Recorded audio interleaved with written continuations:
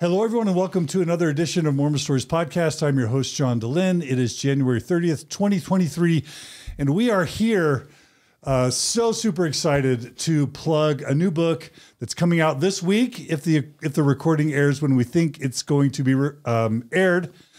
The book is Bad Mormon, a memoir by Real Housewives of Salt Lake, the one, the only, Heather Gay. Heather Gay, welcome back to Mormon Stories. I'm kind of having a full circle moment. This is where it all began. No, I learned from this book that your Mormon story began way before you came on Mormon Stories. Yeah, but the vocabulary to articulate that Mormon story really, this cracked the seal in the tent, I think, for sure. Oh, well, we're honored, and we're so thrilled to have you back. I finished the book last night. I think it's a really important book, totally fun, totally interesting, totally compelling. And we're going to be talking about it today. And it's not just us, Heather. There's more. We have Margie as my trusted I feel like with every frame, we should just be holding. Hey, Margie. Welcome. Hello. I'm so happy to be here. And if Margie and Heather weren't enough, we have back in studio Dre. Hi. I need a book. Dre? I need a book. There we go. Plug it, Help plug it it. out. Here it is. All right. Well, the book is Bad Mormon, and of course, Heather Gay is one of the 6 stars of Real Housewives of Salt Lake. We're dropping like flies. The cast is dropping like flies. We're down to 4 right now. Okay, all right. We'll I guess see what happens. Season 4. Jail, is that right? In prison, or? Jen Shaw's. She's going to surrender herself on February 17th. Oh, that's not fun. Okay, all right. We just got serious really quick. Well, prison tends to do that. Yeah. So, all right. So, yes, but how many seasons now? 3 seasons. We just finished our 3rd season, and we're gearing up for season 4 to film, in the next few weeks. Yeah. But season 3 hasn't fully aired. Is that correct? Season 3 has fully aired. It's done. Yeah. The final reunion episode aired, and we're done. And for those who, what's that? Thank heavens. Goodbye and good riddance to season 3. Oh, okay.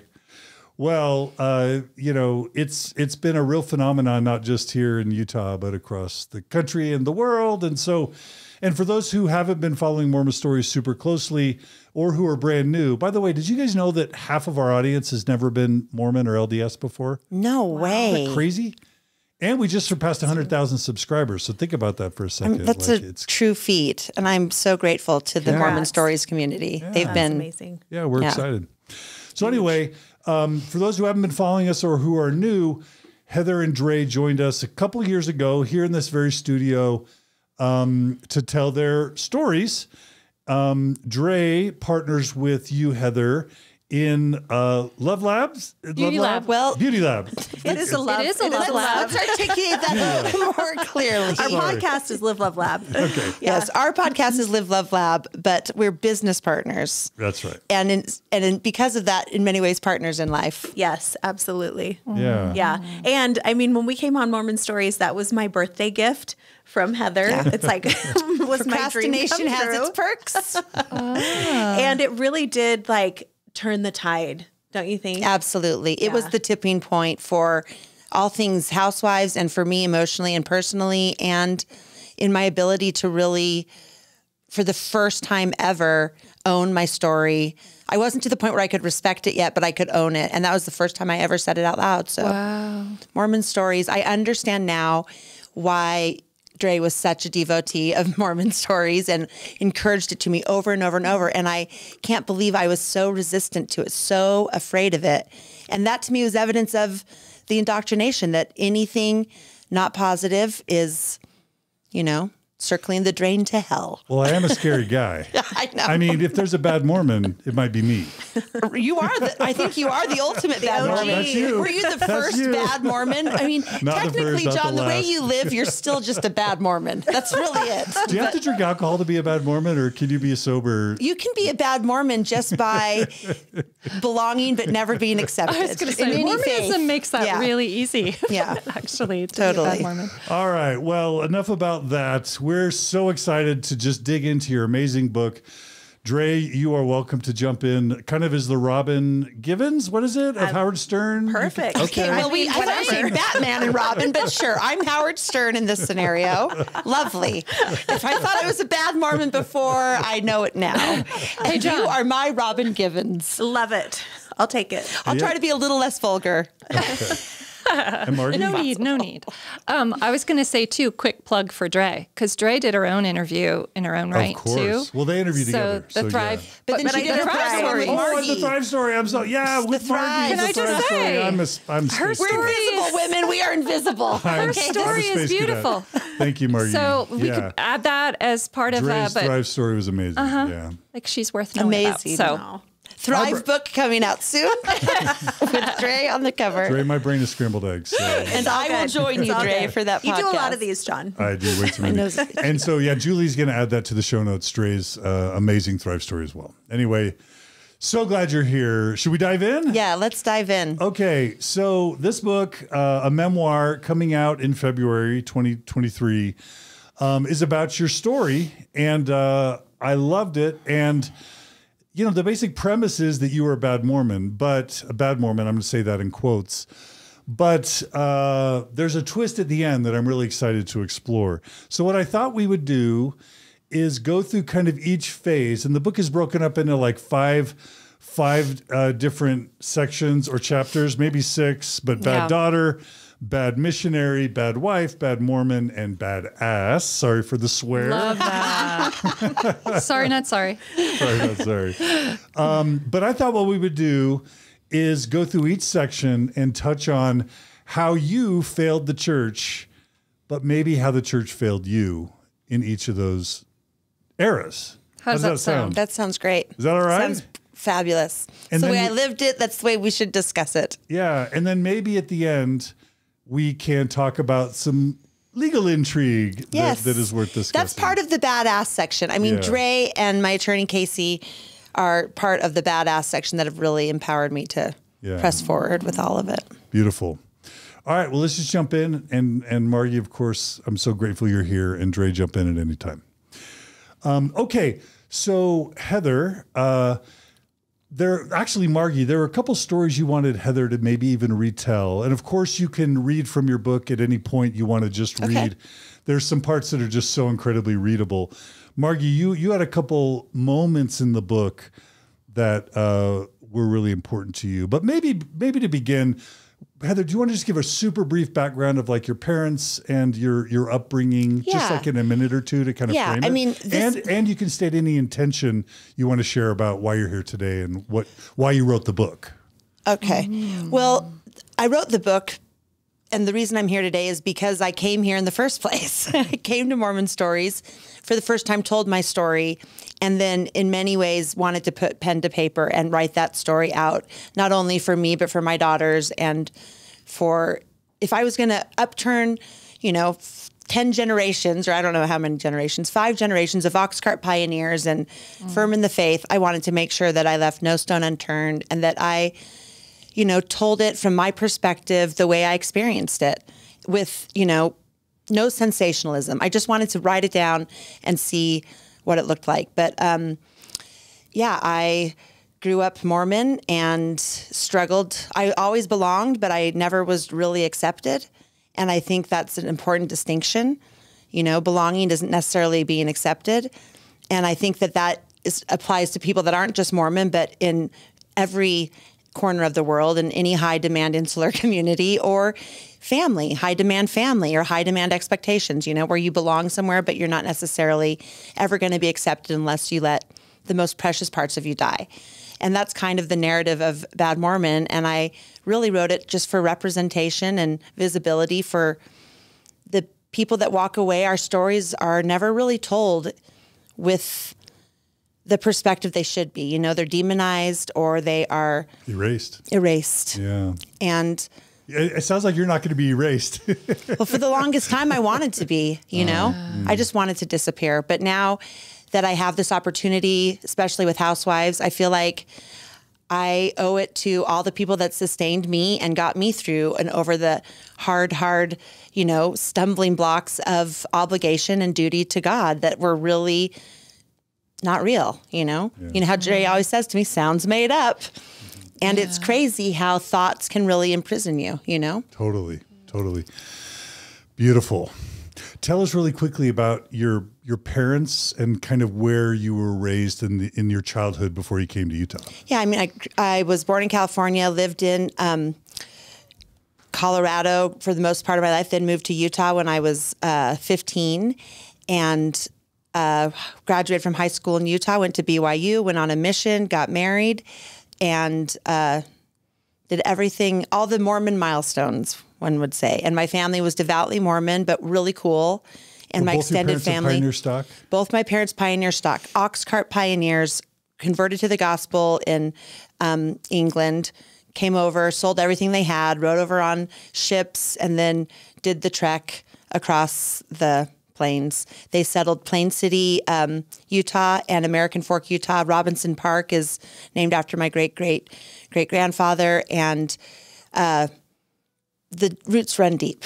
They run deep, and I've always been deeply, deeply proud of them and felt an obligation to perpetuate that same legacy. And the main family names? It's Carver Hinchcliffe McLean on my mother's side, and it's C. Strand Robinson Chipman on my father's side. Okay. William Henry Chipman had 3 wives and was part of the, some of the original trekkers across the plains.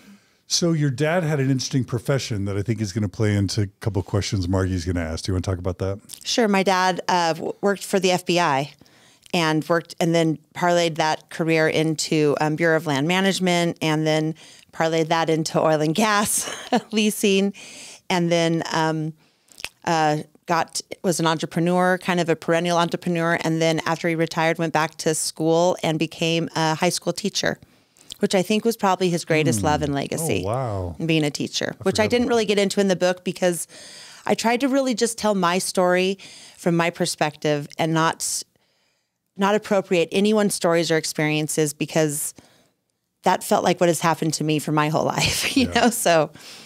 Yeah, beautiful.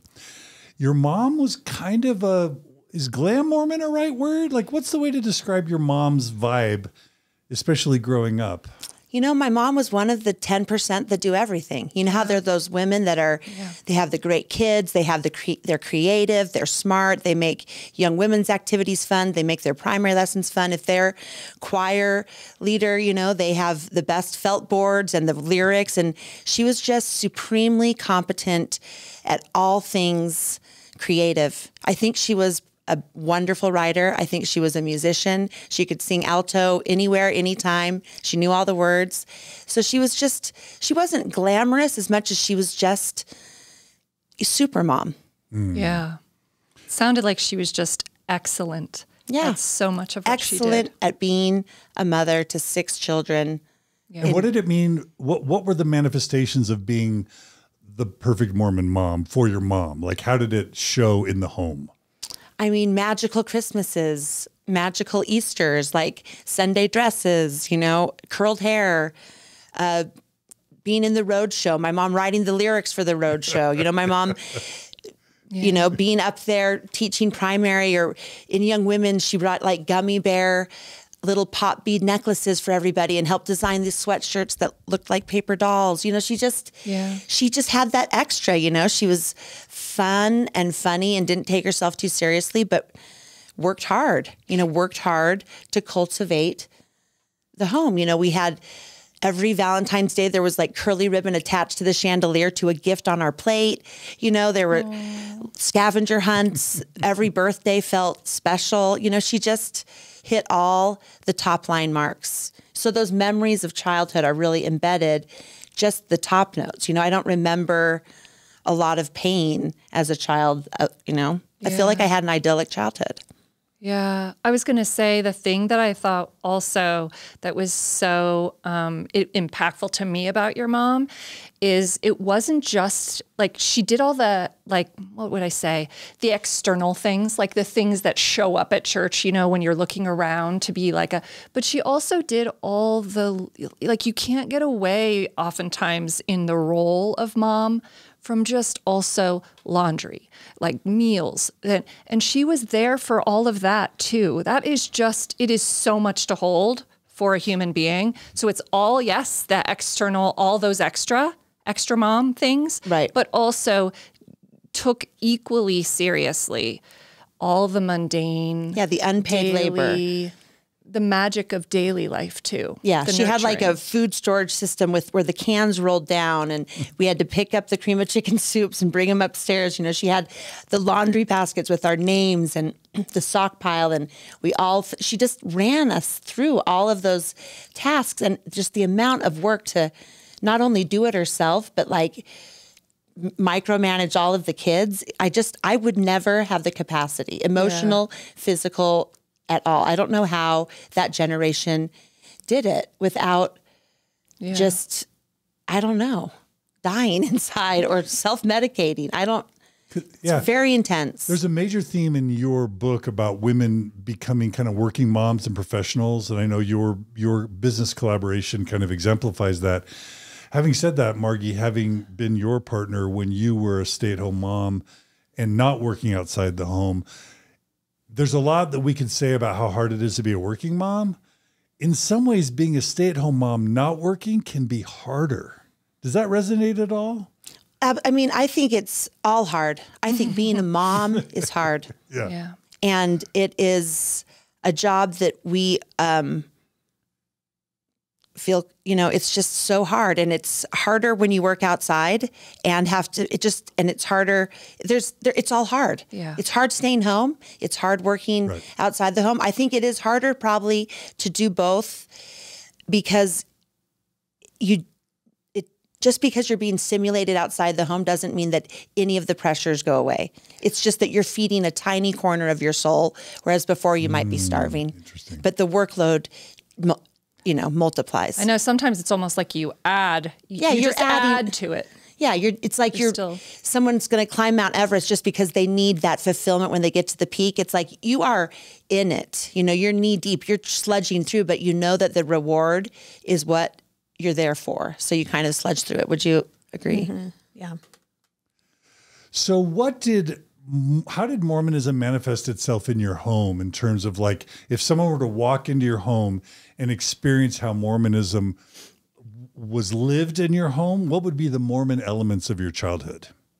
I didn't even know Mormonism was the center of my universe, just like the sun. I didn't know how the sun rose or what it meant to other planets or what it meant to people on the other side of the world. It was just my entire universe. All of our friends, all of our associates, they would walk into our home and they would just think we were an all-American, wonderful family. There might be, we had like a cool matted framed picture of Kirtland, Ohio, when it was first organized, and then a tiny portrait of Joseph Smith with some of his original money, which now to me is so overtly Mormon. But back then I thought of it as like museum art, like American history. I didn't understand a distinction between Mormon history or Mormon money and America. So I thought I was Joseph Smith, my beloved prophet, was equal to George Washington. So we would have little relics but mostly just family pictures. And, we didn't have a picture of the temple. We just lived like a great, normal American family. There'd be food and the house would smell good. It'd be clean. And did you do the family prayer scripture study? Yeah, we did scripture study. For ourselves, privately, we did scripture study, and we would have family prayers, and we'd pray before meals, and we just, but I didn't even think we were supremely religious. I just thought we were God-fearing, God-loving family. Right.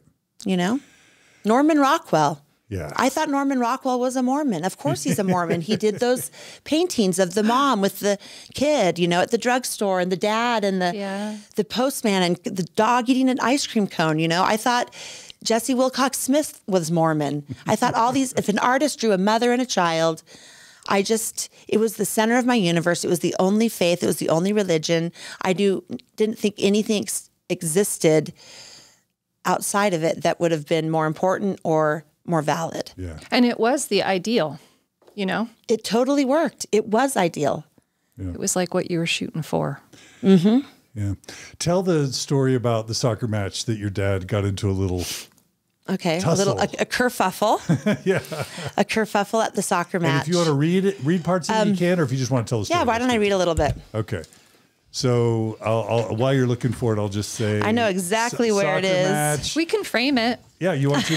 I kind of feel like, and this goes really well, I feel like with what you're saying, Heather, this idea that you had this really insular, idealized version of how the world works. And I thought, for me, reading this story, this is like a moment where there's something from the outside that comes in that allows you to see that it's not exactly, people see it differently than you do. Yeah. People experience it a little. Mormonism. Yeah, and they expose you to a reality that like you never understood was even bad. Exactly. You know, like I didn't have any concept that the underwear that my parents wore was any different than underwear that every parent wore. Right. Yes. And there were things that confirmed that, because there were men that wore kind of weird tank tops under their dress shirts that you'd see occasionally. And then my mom would look for the garment line. And I knew that other people didn't wear garments because we always would look for garment lines. But I guess I thought those were bad people. And that was a way for us to know not to, you know, like stay away from guys in windowless vans and guys that don't have garments on, you know? Danger. Danger. Yeah. Stranger danger. And my dad was, you know, a cool dad, and he was funny and people loved him, and he was our soccer coach. And I was the only Mormon on the team, and I knew that. And so I was always on my best behavior because I was so proud to be the only Mormon and to be the best. So I wanted to live up to it, you know. And I have the great dad that never says damn it under his breath or spikes a soccer ball, and is the one that brings treats and cheers us on, you know, and gives us this. So I had the cool dad that I had He wasn't the fight with other parents at the soccer match. No, dad. I mean, he was an intense sideline coach, of course, and this is where this happened. But I think that this was the only time, like, I really saw my dad argue with anyone openly like that ever. And it wasn't the fight, because that felt just like normal soccer game. I mean, soccer games back then, baseball games back then, they were the wild, wild west. Yeah. But it was the slur that he hurled at my dad that totally shattered my naivete, that It penetrated your reality. yeah. Right? And I felt shameful. Like, you know, not only were they talking about my dad's underwear, but Let's read it. something weird's going on. Yeah. Okay. I'm going to take a sip of water really quick. This is from Bad Mormon, a memoir. And P.S. I turned by right Heather to Gay. it. It's page 29, which is my birthday. It's 6/29. It's meant to be. I mean, you could tell me any story and I could point to the page, because for the first time I have a story now, and I love that it exists and I can refer to it. I'm not going to get emotional except for every other word. Okay. I'll never know or be brave enough to ask anyone what started the fight on the sidelines that day. My dad was probably challenging a bad ref call or calling out a heel raise on a throw-in. Whatever was considered normal banter and parental sideline coaching in the 1980s would get you thrown off the field and kicked off the team in today's safe sideline spectator rulebook. Voices were raised and the background chatter grew silent. Suddenly, as I was running down the field in my perforated double-ply polyester, I became aware that the kerfuffle on the sidelines involved my dad and that everyone was watching. I saw him roll his eyes, shake his head from side to side, and mumble as he began to storm off. As soon as his back was turned, the other parent yelled out, "That's right. Take your daughter and your funny underwear and go home." The blood rushed to my ears and time stood still. Funny underwear. My dad flipped around and charged at the man, grabbing his T-shirt with both hands. He was raging. The other guy braced himself, and they stood there heaving and holding each other at arm's length like two elks with their horns interlocked. A few bystanders shouted at them to knock it off as concerned parents on the sidelines quickly separated them. My dad's comb-over had been shaken in the altercation, and while his friends pulled him away from the fracas, he smoothed his hair back into place and muttered angrily, never looking away from the man he was forced to retreat from. What had this guy said? Why was he teasing my dad about something as stupid as underwear? My dad didn't wear funny underwear. My dad wore garments. He was prone to sporting a one-piece romper with a back flap. Perhaps not really a flap so much as overlapping fabric that created a closed effect until you bent over, pulled the two overlaps apart in order to use the bathroom. It was exactly like my mom's garments, except hers were made of a silky material and had lace trim. That's the only underwear I had ever seen them wear, but I had never really thought of it as something to make fun of. And more important, why did this guy care about my dad's underwear? I had been folding my parents' garments in the laundry for nearly a decade. It was just underwear to me. I didn't know there was anything unusual about it. None of us did. When my little brother came across an advertisement in the Sears catalog for children's long johns, he was overjoyed. "Mom, Dad, look," he squealed, running into their bedroom with the pictures displayed. "Garments for kids." That was one of my favorite lines. I texted you when I read that line. I mean, we joke about it still as a family. Like, oh, how funny. Garments for kids. But we wanted garments too. Yeah. We didn't even know. We just thought when you became an adult, you wore garments.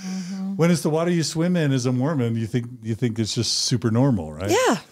You also mentioned there's this wonderful scene in the book where you talk about doing the Hosanna shout because the Denver temple Yeah, it was opens dedicated. up while you're living there, and you do the. Do you want to talk about doing the Hosanna shout? I mean, the Hosanna shout. Do you want to tell our non-Mormons what that is? So, well, the Hosanna shout to a non-Mormon would be a ritual chant done in Mass, staring straight ahead with a Kleenex over your head, and it's a rhythmic chant. And Hosanna. I don't know if I feel comfortable doing it here, but because it's pretty culty. Yeah. And it's even cultier, if you're a 13-year-old going and everyone's staring straight ahead going, "Hosanna, Hosanna." That's freaking weird. And the Lamb, right? And those were words that were sacred to me. That was the Spirit of God is like a fire is burning. Those were hymn lyrics. And I had never seen anyone chant in church. I had never seen anyone speak to God directly. Yeah. And it felt terrifying in a way because there was no opportunity to be like, "What are we doing here?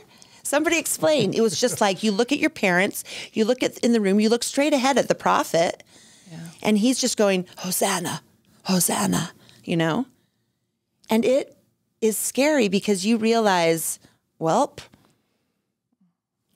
don't mess with this. I mean, it's like watching witches do a spell, I'm going to use this stuff. For what it's meant to use. Absolutely. And the thing about that, if you compare it or contrast it a little bit with garments, where you grow up from the time you're little, having your parents watching them, knowing that they wear garments. But with the temple, there's this removed, right? So you grow up and it's like a mystery. You hear about it, but you don't know, but we know it's the pinnacle. We know everything important, right? Yes. Happens in the temple. So you had no exposure to this temple kind of, so to have it completely out of context, it gave you like a different perspective. Right. Where you were like, whoa, wait. And it didn't feel spiritual. The temple never did for you. Yeah. Doing the Hosanna shout does not feel spiritual. Yeah. It feels culty. Yeah. That's hard to say, right? Yeah, it's painful to say because you tell yourself if it feels weird to you, it's because you're full of sin. So purify and purge yourself of these doubts because clearly you need to get over that hump so that you can get to the other side where everyone else is in this spiritual bliss and they're feeling the Spirit of God enter the room and enter their hearts. And, I was taught to be so kind of subdued about my religion in a lot of ways. Like, don't point out your garments, look happy and normal. But then when we get behind these closed doors where everyone has told me your soul will be enlightened, God is present. And as soon as God enters the room, we're saying the same words over and over. We're chanting and we're separated, men and women, and we're wearing weird outfits. That's where God... So why am I going to church and why am I told that personal prayer is important? And if what's important is me doing ritual. Yeah. Yeah. It's disappointing. Yeah. Yeah. But instead of feeling disappointed, you feel ashamed and you feel lazy. A lazy learner. I'm not disciplined. I should find meaning. I mean, I would try to find meaning in those names on those cards that they'd give you in the temple. I would think, oh, her middle name has an H. This is someone that asked me to do her work for her. And I'm so glad I didn't go out with my friends or, stay home with my children, that I'm here in the temple. Just for an endowment? Yeah, putting on robes or doing these things for this woman who's just in heaven weeping and watching behind the veil for this sacred event so that she can also now be with God. And now that I'm out of it, I'm like, God loves her. He's not going to be like, listen, I put it on Heather Gay. She's screwed up. What can I tell you? But that is the pressure we feel. But it's apophenia, right? Like looking for meaning. Yeah. Yeah. Searching for meaning in things that may or may not have meaning, but yeah. And in college, we realized that. My devout Mormon roommates realized that, and we called it MTB. And we would mock people that would use apophenia, meant to be. Oh. Because we'd see people making foolish choices or getting married after a week or, getting pregnant. They're on their honeymoon because it was meant to be. God wanted this to happen. God wanted, me to get in a car accident so that I could meet the and it was everything meant to be. And we would mock them. But the truth was we had to draw a barrier so that we could make sure that we weren't that crazy. Yeah. But that's what I kind of talk about. Like the line started to slip, especially when you go through the temple and you see the rituals you're making.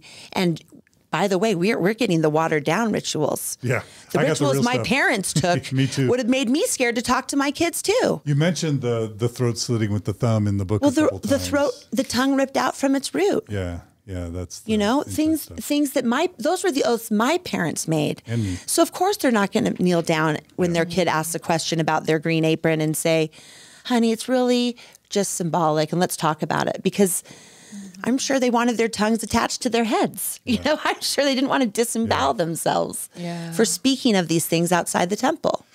And for me, that was one of the really powerful, profound parts of the book is how you wove the temple ceremony all throughout the book. You mentioned the sure sign of the nail, even at the very last chapter of your book. And it's really, really powerful. You revisit it multiple times. Yeah. And I won't give too many spoilers. But if you think about it, the sure sign of the nail or the patriarchal grip has had a stronger hold on me than any other tenet of my life. And in its, like we are always saying, like fight the patriarchy. The patriarchal grip is what kept me connected to my family, to my faith, to my,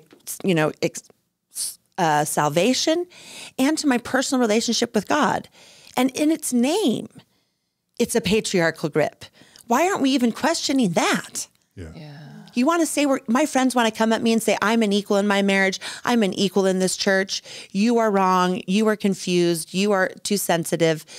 Honey, the patriarchal grip is what governs every choice you make. And it is only through that patriarchal grip that you get into heaven. And so it's named patriarchal. Do not call yourself a feminist. Yeah. I will not get on the KKK train and call myself an anti-racist. Yeah. You know what I mean? I think that alone, if words have power, that's good. And words have power in this book, then change the grip that gets us into heaven to the divine grip from God and not the patriarchal grip. Wow. And maybe not even a grip. How about not a grip? Why are we How about a gripping? loving rope pull? Exactly. Like, what did you say, Jay? A caress. A caress. Well, caress gets creepy too. Let's be honest. All right, Heather. There's so much to cover, but I want to go back to your childhood really quickly. The scene that has to do with your baptism and the bathroom, I really want you to retell. You can just tell it yourself. If you want to reference the book, you can. But Margie, you had mentioned wanting to set this up, or... Yeah, well, there were a couple things that were kind of related to me. The first was the story you told about cutting the curtains. And did I ever tell it, or... it's up to you. We can tease the curtain. Okay. Yeah. It's one of my favorite stories in the whole book. I really love that. So there is a part of you that I recognized in that story where in short, I'll just summarize and then say the framing for me. Yeah. But in short, it's kind of like both your parents come home, cut curtain, you are playing and trying to do a robot kind of thing. I was being creative, Margie. And Creative. developmentally appropriate. Exploring, yes. Imagination, creativity. And they come home and really question. And you are committed to like, nope, wasn't me. Nope, even though all the signs. But amidst that, what I loved, you made a statement that was really funny about the robot having... I did not lie. I did not cut that. The robot had a malfunction. Yes, the robot pincer had a malfunction. But the thing... Talk to the robot. Yes. But the pressure of that, the pressure of, and the connection lost and your absolute, there was something in you in that moment that I recognized that was really moving to me. A piece of you that was just sort of relentless to yourself. But the greater message that I related to is this perfectionism, this idea of, as children, the pressure we feel to not make mistakes, to, that was completely developmentally appropriate with your baptism story. That's another example which you can tell. But the framing for me is just the intense pressure and what happens internally to us as children when we feel that love is always conditional. Yes, like one step away, one action away from being taken, And that's what I really felt from that. That was really impactful to me. But I don't know if you want to go over that. I feel like a lot of people will relate to the baptism story. Yeah, I think that let me just poll the room here. We're all bad Mormons here. Do you all remember the first lie or the first dark black mark on your slate after your baptism? Do you remember the first thing you did bad? For me, it was a thought. It was a thought. Yeah, because thoughts are sins in Mormonism, Yeah, that's what I'm saying. But you know what? I thought a bad word. Yeah, you thought a bad word. You thought, darn it, John. No, you thought, darn it. Shit, You thought, probably shit. oh, John. I'm sorry. I'm just being honest. Is that too much for you? Did I overwhelm you? No, Margie, what was yours? I remember it was a lie, and how I felt. And that's what I felt from you was how pivotal it is for a child to think they can be clean and then in one move be dirtied, soiled. I ruined it. Yeah. What was yours? Do you remember yours? I don't remember what it was, but I remember being nervous to take the sacrament. It was literally the week after my baptism. And viscerally remember oh no, I hope that I can take the sacrament. I hope I've repented enough. I hope that I'll be clean again. And absolutely, it was so real. So real. Well, should I read mine? Yeah, if you want, yeah. So while she's checking, this is Heather reading about a baptism and a post-baptism experience from her book, Bad Mormon, a memoir published by Simon & Schuster. It's a wonderful book. There's an audio version of the book as well. I listened to the audio version, and thankfully Heather herself narrates it. Also, while she's looking, one of the things I really love about this book is all the pop culture and music references. So Heather, yes. While you're looking for this, I'm just going to throw it out here that this one's harder to find because it's embedded in Ashley's. No, so I have to go back. But I got it. But also, there's something substantive here. Okay. I have a dream, a bucket list to karaoke with you two, because I didn't realize you loved music as much as you do. Oh, Monday night karaoke's at the Highlander on Highland Drive.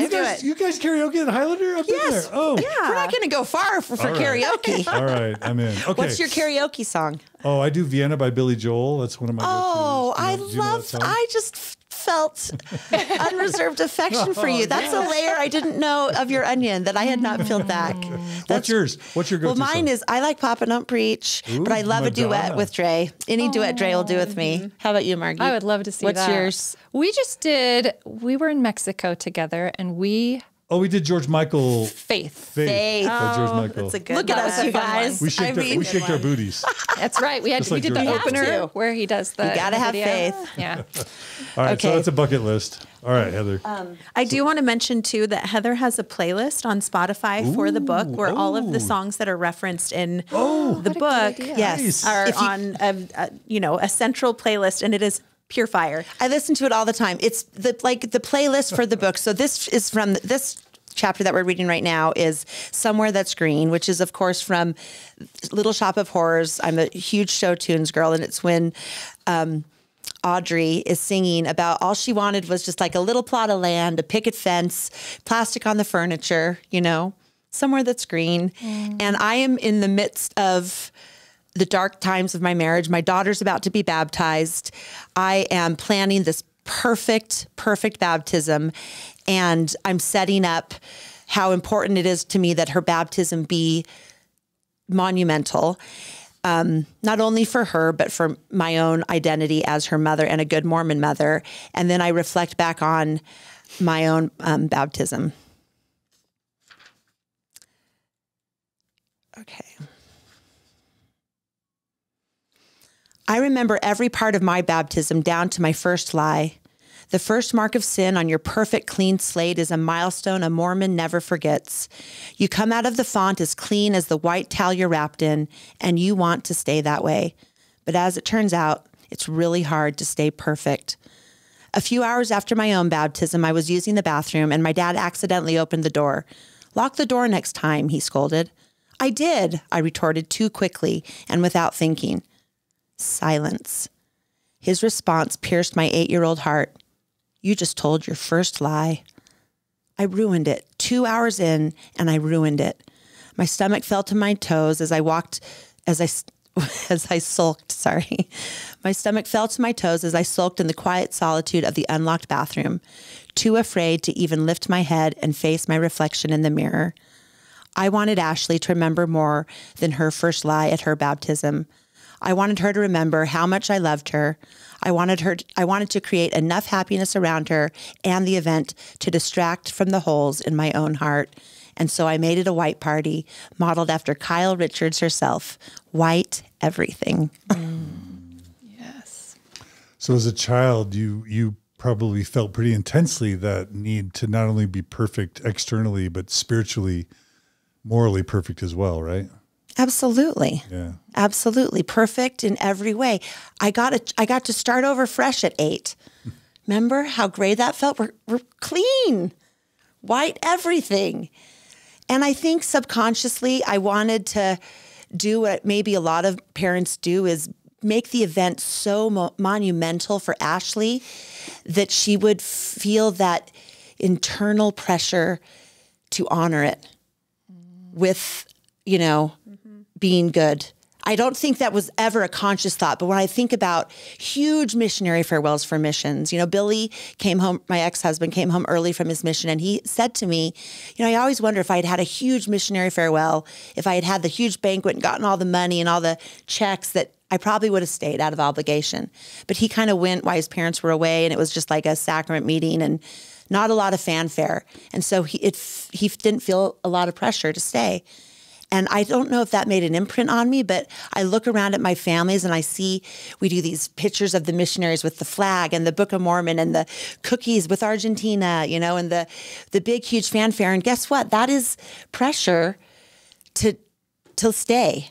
Mm-hmm. You have $1 million wedding, you're not walking out after 6 weeks.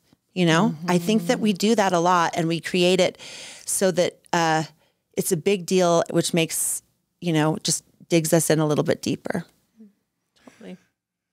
Let's jump to adolescence really quick. I really want to get to a BYU story, but do you want to talk about, you eventually moved from Denver to Utah. I think you grew up in Holiday. Is that right? Yeah, in Holiday, just around the corner. Murray Holiday Road here. Where we are. Do you want to talk about worthiness interviews and your bishop and law of chastity and kind of how that all played for you, especially growing up in a super Mormon high school in Utah? Yeah. It was different, the chastity interviews, because you really start having interviews at the age of 8, where you are alone in a room with a man and asked to, respond to all the questions about everything, dirty thoughts, stealing candy, not obeying your parents. And so I had already learned and mastered the kind of that choreography of the interview. On the ones where there's a little gray, like, are you respecting your mom and dad? You just, you do the grimace and the sigh and I'm really trying, Bishop, but then and then when they get to the hard ones, like, are you having immoral thoughts? No. then they've built, you have a little credibility so you can get through those.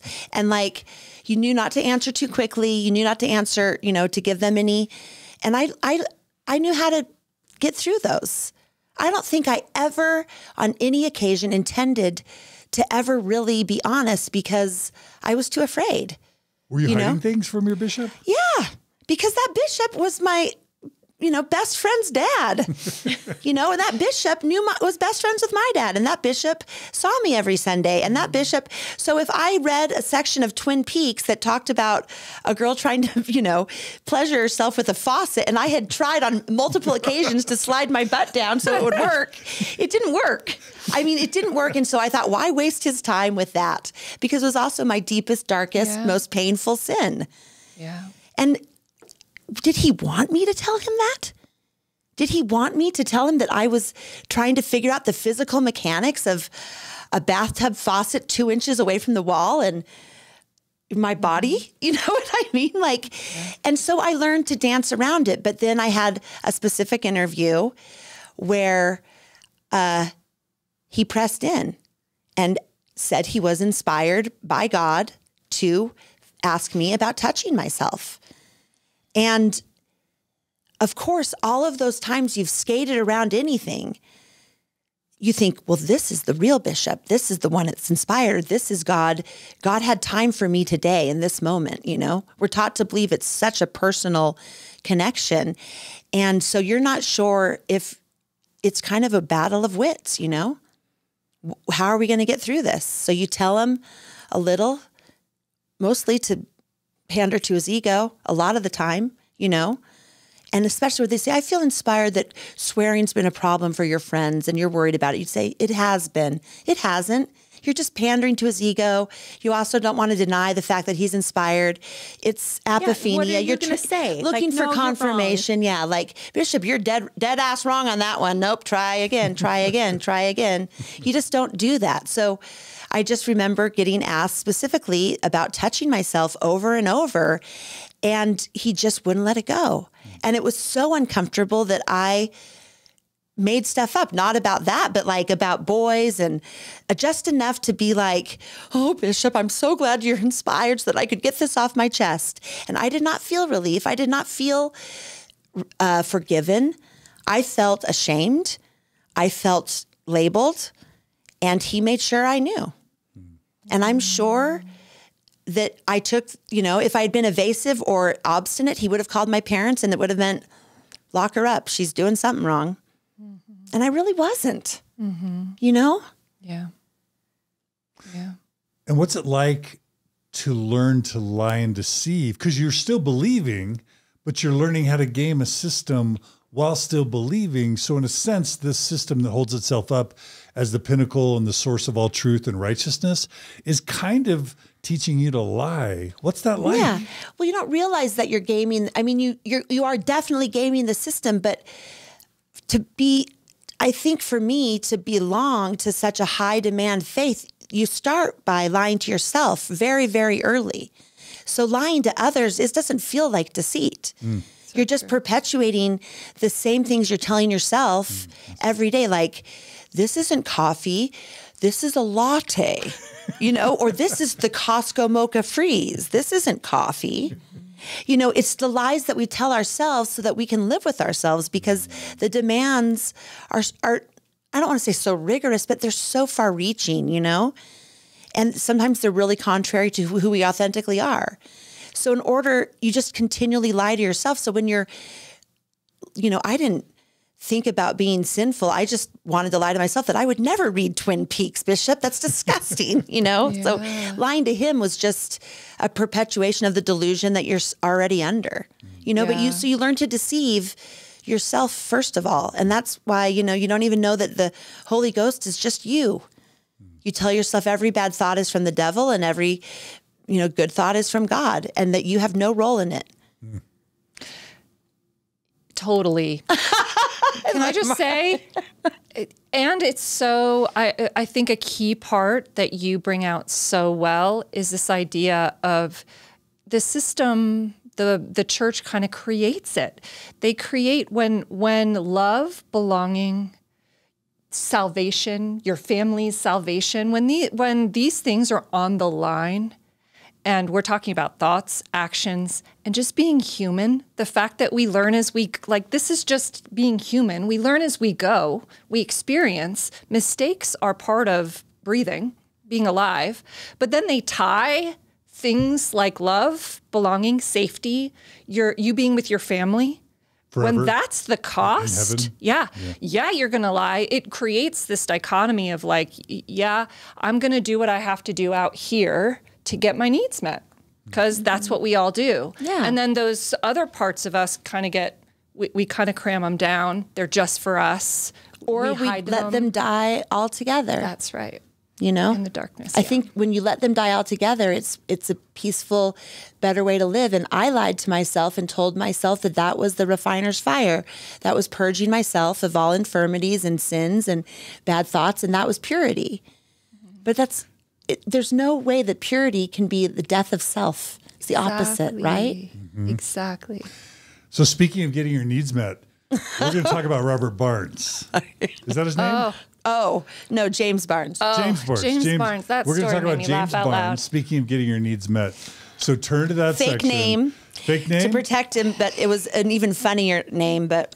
Okay, so Margie, this is the first scene Margie read to me. She read it to me in the kitchen.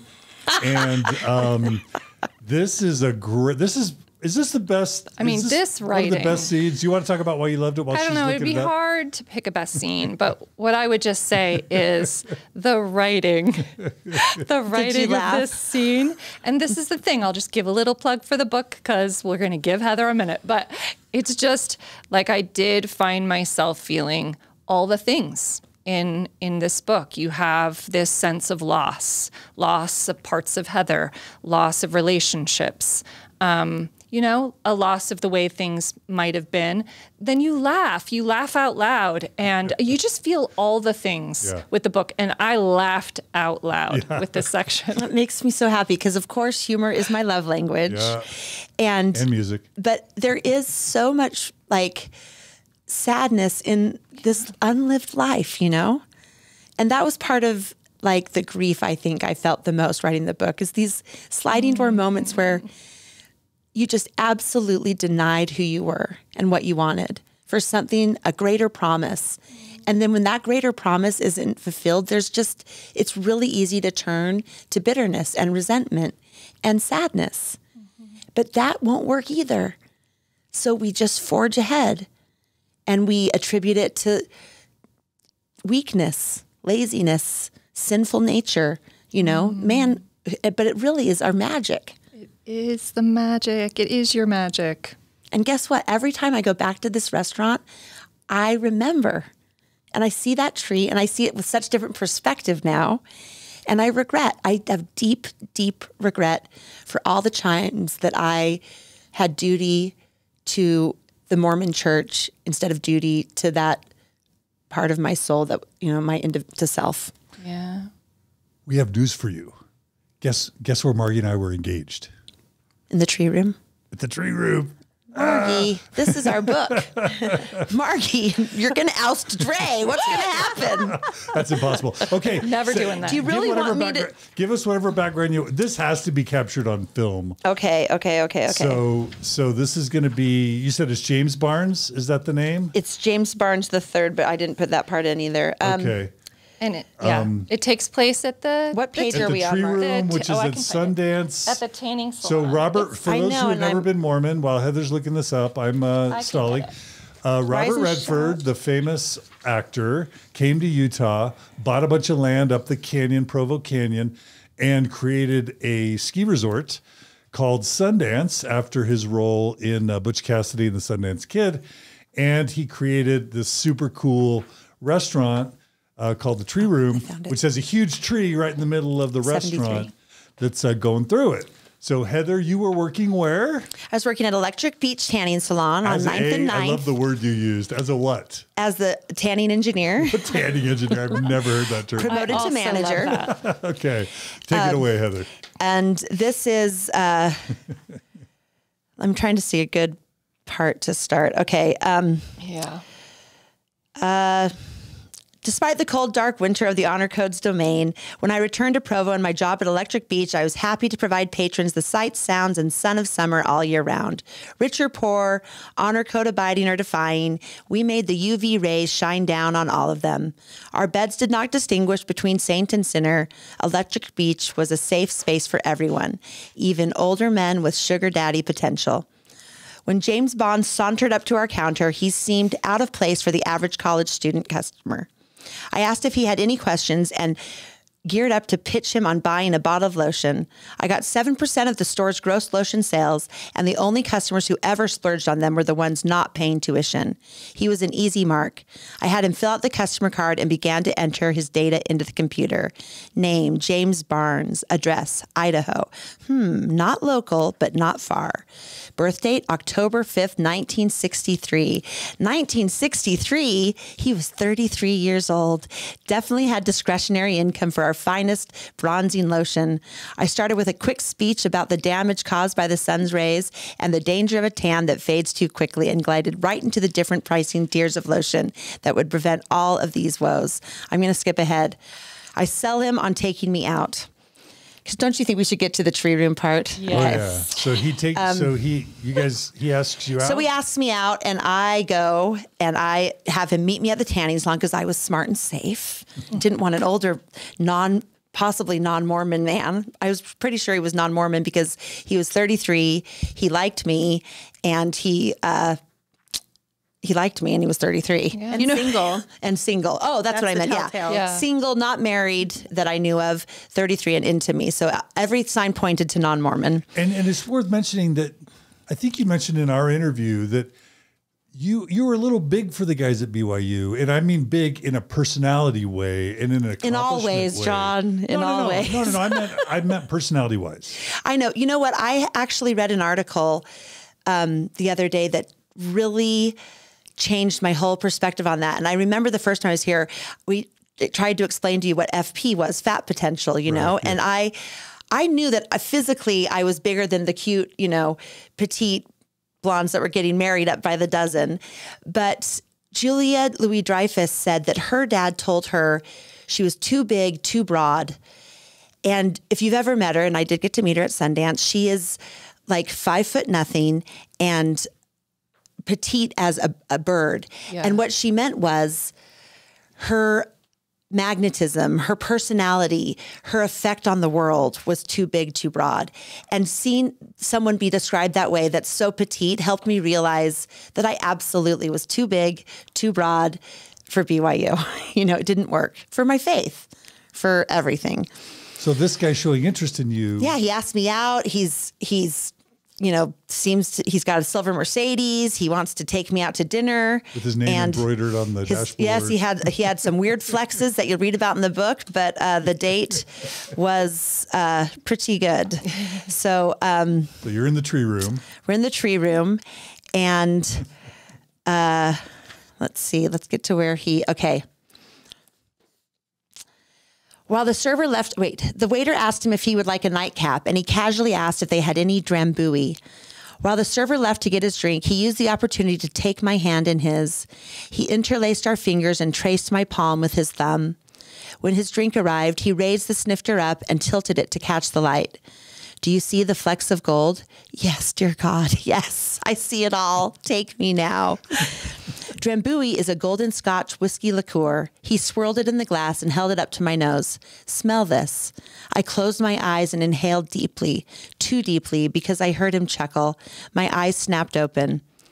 It's incredible, right? I nodded lamely. Drambuie comes directly from the hills of Scotland and is infused with honey, spices, and one very special ingredient. He took a sip and handed me the glass. Drink some and then lick your lips. So dumb. What are you feeling? I mean, I can taste that drambuie, and I can remember licking my lips and him describing this to me and thinking,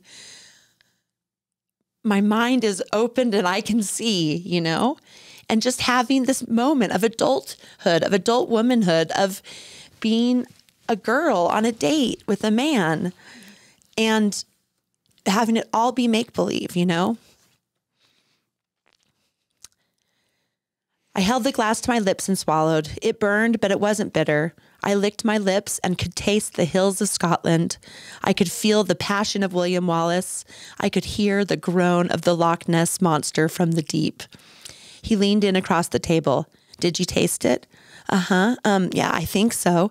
Take me. I believe. It doesn't matter what you ask me to do. I'm going to do it. Drambuie me all night long. He dipped my finger in the glass and put it in his mouth, pulling me closer. I was about to climb across the table or climb the trunk of the giant namesake tree in front of me. He took my finger out of his mouth and held onto my hand. The secret ingredient is heather. He put his other hand under my chin and pulled my lips to his. He kissed me softly and slowly at first, and I could taste the drambuie and the honey and the hills of heather on his tongue. They harvest the natural heather and then infuse it into the whiskey. It's subtle, strong, and rare, just like you. Check, please.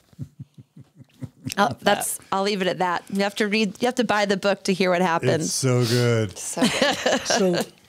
And I love that actually, because this is one of the most comedic parts of the book. And yet you're feeling a whole different set of emotions right now. Well, that's probably how I process most of my pain, through humor.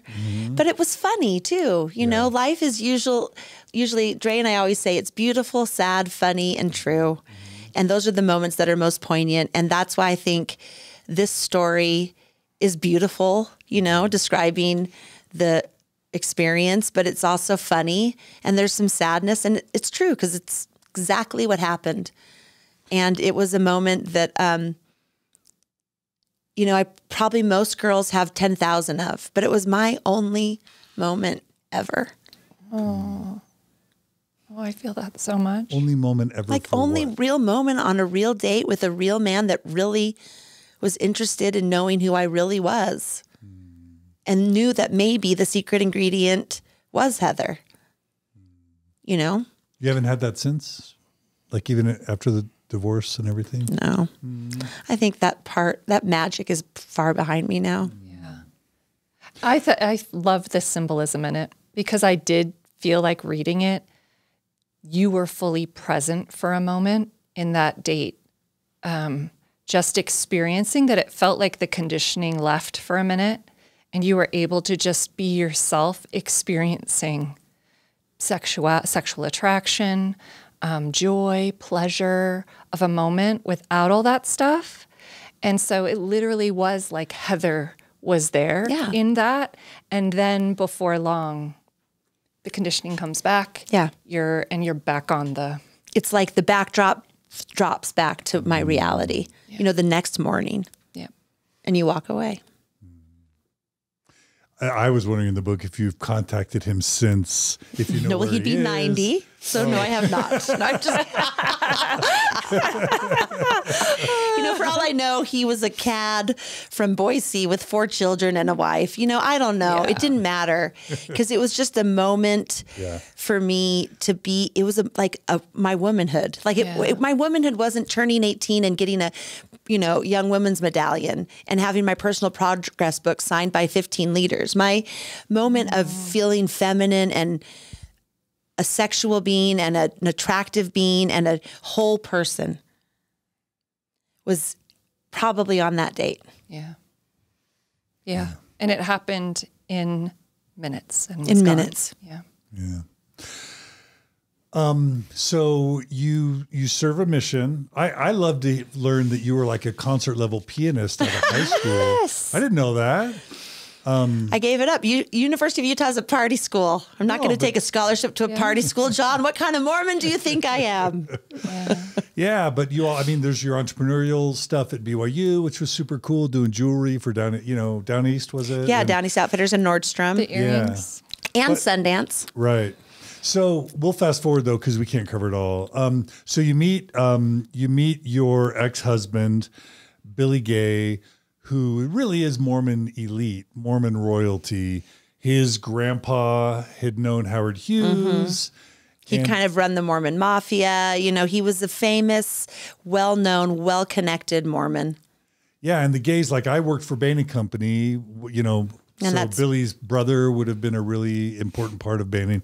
Yeah, Billy's uncle, Bob, was Right. partners his with Mitt uncle. Romney Okay, for like okay. 25 years, and they were the founding people, I think, at A Bain. bunch of venture capital stuff is happening in the gay name. Anyway, gay name is a big deal. There's a general authority, right? Yeah, well, it's Bob Gay. He was Mitt Romney's partner. He's retired now.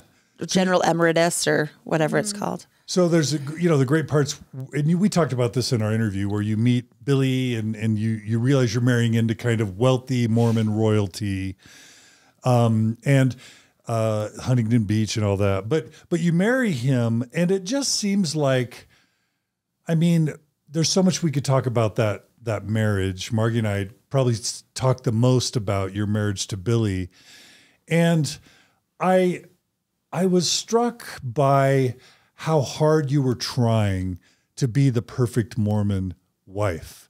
You had failed at being the perfect Mormon child. You failed at being the Mormon teen.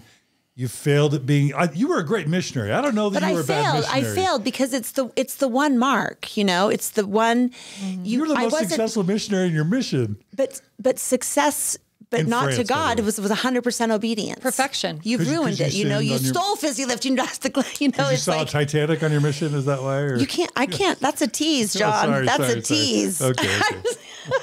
I just ruined We the can't. book. We can't give it all away, Sorry, John. I'm We sorry, can't give I'm it all sorry. away. There's so many nuggets in this book, but I was bad at all of it for different reasons. Because you can never be good enough in Mormonism, right? But you can't be a bad wife when you have kids. You've got to make it work. So, and the only plan to make it work is what? 100% obedience. Yeah. And if you are 100% obedient, the windows of heaven will be opened upon you so much that you will not be able to receive the blessings, right? Yeah. And that's the one promise that we're given in the temple. That's the one spiritual part of the temple. That's the one promise that outweighs all of the discipline and all of the, sacrifice, is that you are sealed not only to God, but to this man and to your children. So if you're ever going to dig deep and let all of those parts of you die that are taking you away from the new and everlasting covenant, it is now. Because now it's done. I've made those oaths. I've kneeled across that altar. My fate is sealed. I'm still sealed to Billy. You mean now? Yeah. Yeah, right. And your kids to you and Billy. Yeah. So what I was going to ask, two of the scenes from your marriage that were really, Margie and I talked a ton about. One was the Southwest Airlines stock scene, and the other was the baptism, preparing the baptism for your daughter's scene. Mm-hmm. But without necessarily needing to really dig into those, I wanted to know, what's the pressure like to live in Salt Lake City, to marry a wealthy, connected, general authority connected, apostle connected, wealthy Mormon family, and then to try and be a perfect Mormon mom in the shadow of the temple, in the shadow of this wealthy, connected Mormon family, and to try and be a mom in that shadow. Well, it's, and a wife. It's a little bit misleading, because I too was Mormon royalty. Right. I felt like I was really the catch, because he had the reason that he was royalty because of his grandfather, but it was really his mother. I mean, it was really his mother that was the most devout of their whole family. And I was kind of I was the real Mormon pioneer. I didn't have any aberrations of everyone in my family was active. Everyone was temple going. I felt like I was the prize. So it felt like a lateral move to you. It felt like an arranged marriage, because he was the first Mormon guy that liked me, that was over 6 feet tall, so I didn't feel hulking, and who had money and a family and a career. So it's like, I felt like, I had given up hope of the package deal, but here it is. And I'd be a fool to walk away from it. So I didn't ever feel in the shadow of his wealth or connections, because I was, the captain. Mm-hmm. I knew the scriptures forward and backward. He had come home early from his mission. He had, a sister and brother who weren't active. His dad, they hadn't gotten sealed in the temple till he was 15. They had been a little bit, wayward. Oh. So he had this name and this money. But, and those had were the religiosity. I had the religiosity and I had the street cred in terms of the faith. So I felt like it was a perfect match, you know, equal oxen yoked together. But the pressure, the thing that I didn't ever realize is that's how I felt going into the marriage. But the way the world saw it was I only became visible and I was only had like cultural currency, not because of the fact that I was like my mom and a great mom and creative and contributor and hard worker, but because I was married to someone of wealth and stature in the Mormon church. That visibility was so obvious to me. It was like I walked through a door and all of a sudden I'd be at a thing and they'd say, oh, you're married to Billy Gay. His grandpa was Mormon Mafia. And then the heads would turn and I felt it. It was tangible. Wow. The credibility was tangible. And that is probably why it made it so devastating for me when he rejected me and divorced me. Because I had felt the difference, even though I was the same contributor. I was Relief Society president. I was, you know, missionary successful. I was all these things. But none of that ever carried the weight of marrying him. And P.S., none of that mattered until I was married anyway. Yeah, which is just really an additional power differential in a relationship, Absolutely. Right? It only adds to that.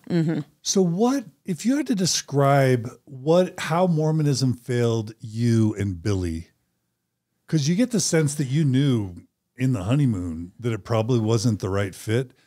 Describe for our audience maybe how Mormonism and its plan and its model for marriage maybe failed you and Billy. You know, it's so funny because I still think, it failed me because I didn't fit. You know, I still see it as the great edifice, you know, and I didn't fit in. Like I couldn't get small enough to get through the door or big enough to climb out.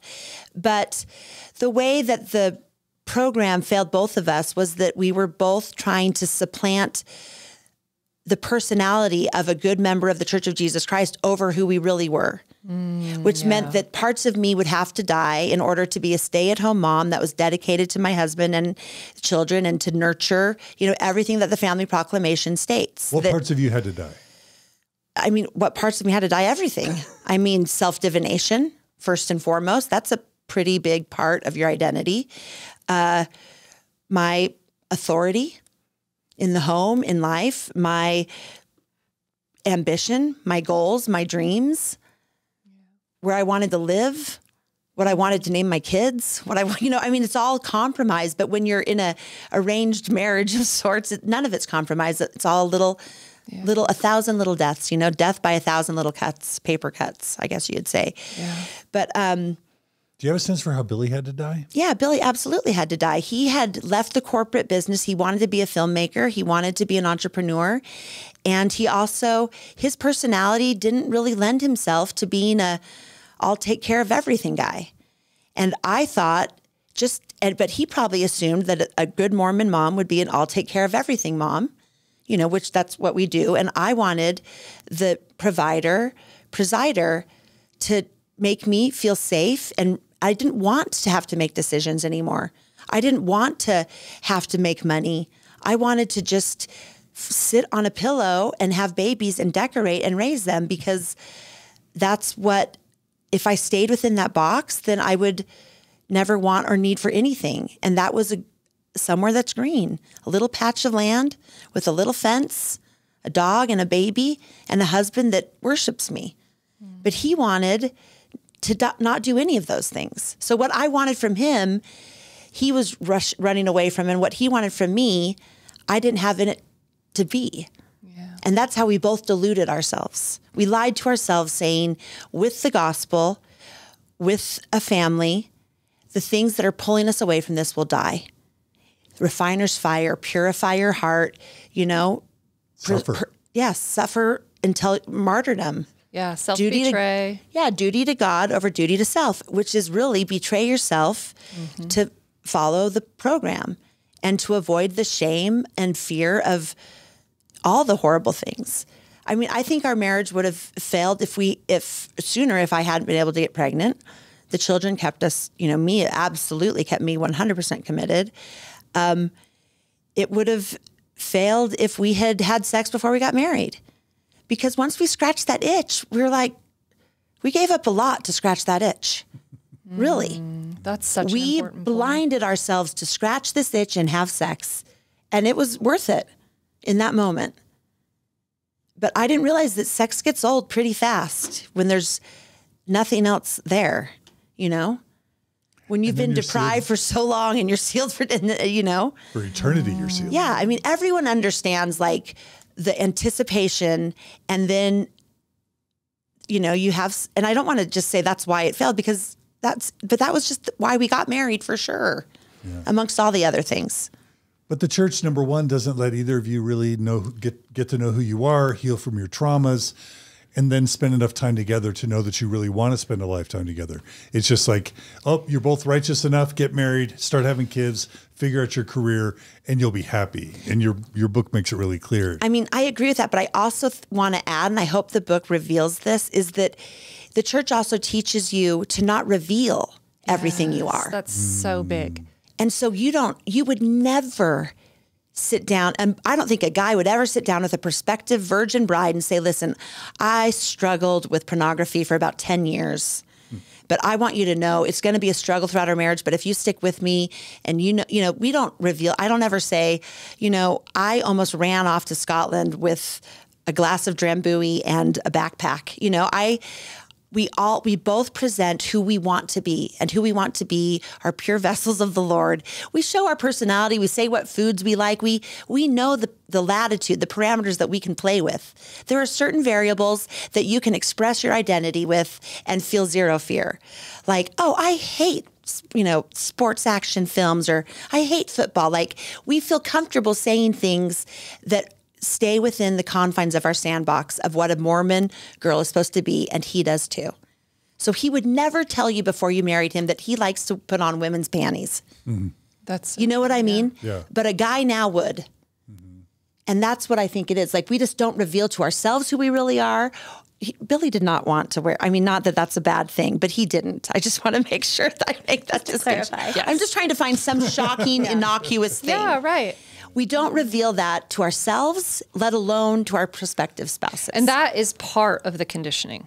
And I think for many of us, that conditioning is also present in our families. So then you have layers, like your family works that way, where, you know, you don't reveal because you get punished, and then you have the kind of church layering. So all you're experiencing are the select, like, sunshine things that get us approval. That's what we're having a relationship with. All that other stuff we buried, remember? Like, no one's getting to that. We lead with, oh, I'm addicted to Diet Coke, and I'm always 10 minutes late. That's and right. I'm such a perfectionist. My kids are such a mess. I'm and, an overachiever. Oh, we're microwaving dinner tonight, kids. I mean, we think we're so self-deprecating, have all these layers. We don't say, you know, I'm crying in the fetal position in the shower, because normally we're not. Yeah. Because we never even get that raw or real with ourselves unless something pushes us over the edge. Divorce, a child that's errant, you know. Yeah. Finding out about addiction, suffering from addiction, a car accident. I mean, it's big life things that force us through that facade that we've created. It's a glass castle that we build to live in. And as long as it never shatters, you can get from A to Z, you know? It's so true. But when does it not shatter, you know? I think it's shattering more and more now because of the social progress that we're making and because the visibility. Like, my brother was 50 years old before he Googled anything about Joseph Smith. And he's an attorney that works in compliance in Switzerland. He's bilingual. He's a genius. He's a smart, educated, funny guy that watches independent film and speaks 3 languages, you know? Yeah. And memorizes baseball stats. And he didn't ever know anything about Joseph Smith that was negative. Yeah. And I think there's a lot of really smart men and women out there that are the exact same way. And you know what they would say to me? I don't want to know. Yeah. Don't tell me. I also wonder now if more and more it's the children that are bringing it to the parents, either by not wanting to go or social issues that they identify as LGBTQIA. So that I wonder sometimes now if, just statistically speaking, the kids now are leaving at alarming rates. So it's this total cognitive dissonance for parents who have sacrificed everything to keep their family together and keep it eternal. And now by clinging to those tenets, they're losing their children. Yeah. And so it becomes this dilemma of, Do I believe in the gospel fixing everything in the celestial kingdom and me going down the elevator to visit my children Yeah, right. and say, get married to a man, be this, and then you can come join us at our table. And, you know. So I was happy to see, and I think I'm sure you did this intentionally, of all the bads, you know, in the book, bad daughter, bad missionary, bad wife, there's never a bad mother. I know you love your daughters, and I'm happy to see that you're probably somewhat proud, if not extremely proud, of how you've been as a mom. But I just want to throw that out there. You know, the reason that there really isn't a bad mother is because I don't think there is such a thing as a bad or a good mother. I think a mother is just a physical thing where you give birth to a child, you know, and that is bad or good is every woman's choice to divinate. And it's not the society's gaze. That's between that child and that woman. And because I'd been identified by all these things, you know, I just thought I'm not going to critique my motherhood because I'm still in it. Yeah. And I'm finally becoming the mother that I want to be to my children. And bad mother, if anything, would come after badass, because the world would see me now as a bad mother, because I'm saying to my kids, be who you want to be, explore what you want to explore, tell me everything, ask me everything, don't tell me any details. You know what I'm saying? I'm doing all the things, wear a crop top, you know, Explore, date. Okay. I want my daughter in college to have lots of experiences. Healthy, wonderful, sex-affirming, sex-positive experiences. I want her to be drambuied all night long by anyone that she even feels a spark with. And through that process, discover who she is and how she relates to men or women and what kind of person and life and marriage she wants to have. So by the church's standards, I would be a bad mother now, after I became a badass. That's powerful. But I just want to pipe in really quick and say that when we were talking at the beginning of the interview about your mom, I see so much of your mom in you. And I don't think that anybody really would ever think that you're a bad mother. You're a wonderful mother, just like your moms. You make everything magical for your kids, and you give them every tiny ounce of yourself. And they feel that. And I see it. Yeah. Bad mother would never apply, Heather, ever. I was such a bad mother. I was gone for 4 days in Toronto doing that press tour, and I was like parenting through my phone and had Alexis took him Cafe Rio, and I just felt like Great. They're once you leave the church, you independent. fall off the cliff. Your kids are raised on TV dinners. Look what happened. No, Heather, you love your kids. You're a wonderful mother, and you're right. Mother is just a thing that we are, right? Yeah. Like whether we birth them ourselves or we adopt them or whatever, however we come to be in this role of mother, that's all it is. It's our role. Yeah. And you can be a killer businesswoman and a bad mother and a good person. You can be a bad mom and a good person. You know, we've not forgiven women that latitude. Yeah. But bad dads, nobody gives a shit if you're a bad dad. You'll still be president of the United States. You know what I mean? Not that, I don't know if there's bad dads that are presidents, but I'd assume. Yeah.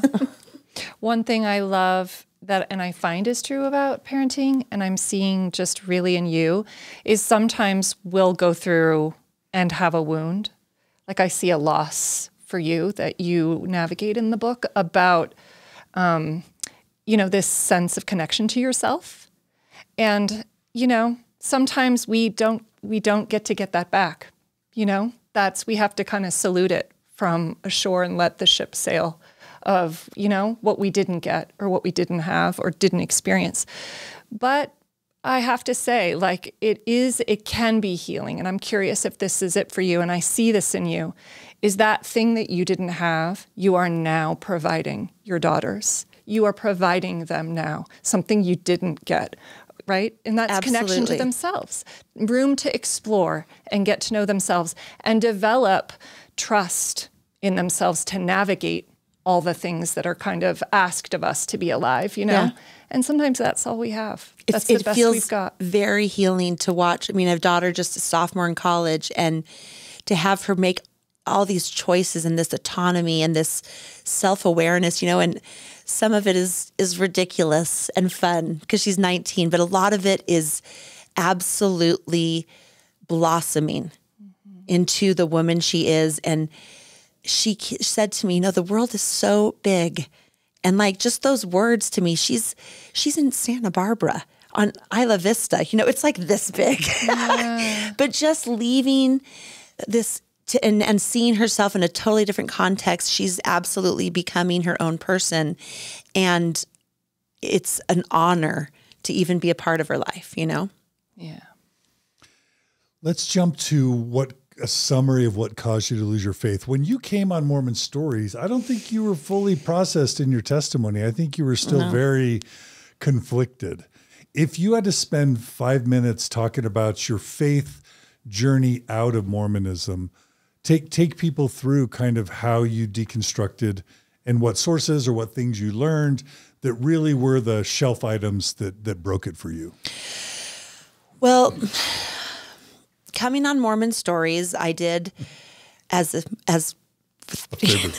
gift to my dear best friend. Because their love is true. Because love is so but true.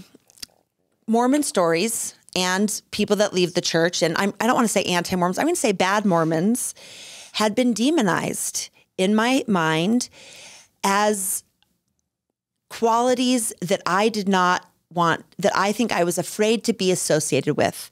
So despite my cognitive dissonance, despite my shelf, I didn't feel like I even had a shelf being broken, because for me, it was really like, I never put anything on the shelf because that's just where I lived. You know what I mean? Like it was based on, this is my identity. Every choice in my life had been informed by Mormonism. So I didn't know how to walk away without becoming an ex-Mormon or a Mormon Stories listener, which had been demonized to angry, bitter, offended, overly sensitive, immature thinkers, and just disgruntled, like the Karens of the world that are asking for their rebate. That is what I feared. And then even though I knew people that loved it, I just thought, I don't want to paint myself with that brush ever. I never had any intention of vocally, openly speaking against the church. And that's what I think I was still like, my tongue was loosed after coming on here and realizing at that tipping point with the outpouring of support from the Mormon Stories community. I mean, we could say that that was 100% what caused my shelf to break in a beautiful way, that gave me a community and an identity and a safe place to give my story and my experience any validity. Because everything I've done has no value in my immediate family and maybe my extended family, but in my community, it just doesn't. I went to a Christmas Eve party and they asked me how I'm keeping busy. And, they all know that I'm on 3 TV shows right now, writing a book, opening a second location to a $1 million business that I started from scratch as a side gig. I am so proud of so much. They know I have a daughter in college. How are you keeping busy? And what are you going to do when Annabelle graduates? And that is what my life was, still defined by. By the orthodox. By being a mother and a daughter. And they're not asking me what my calling is, which would have been the next question if they knew I was still active. So it's just the elephant in the room. But I forgot the question now. So your shelf started to break. It broke when I had this outpouring of love and support, and I didn't have the courage to not believe yet. It was like I'm swinging on a vine. I wanted to cling to it because it was all I knew. And it would be like saying, if you were Greek, it's like, well, you're not living the Orthodox rules, so you can't be Greek anymore. You can't eat our food. You can't come to our parties. You can't sing our songs. You can't do our dances. And you can't tell anyone you're Greek because we're going to openly attack and reject you.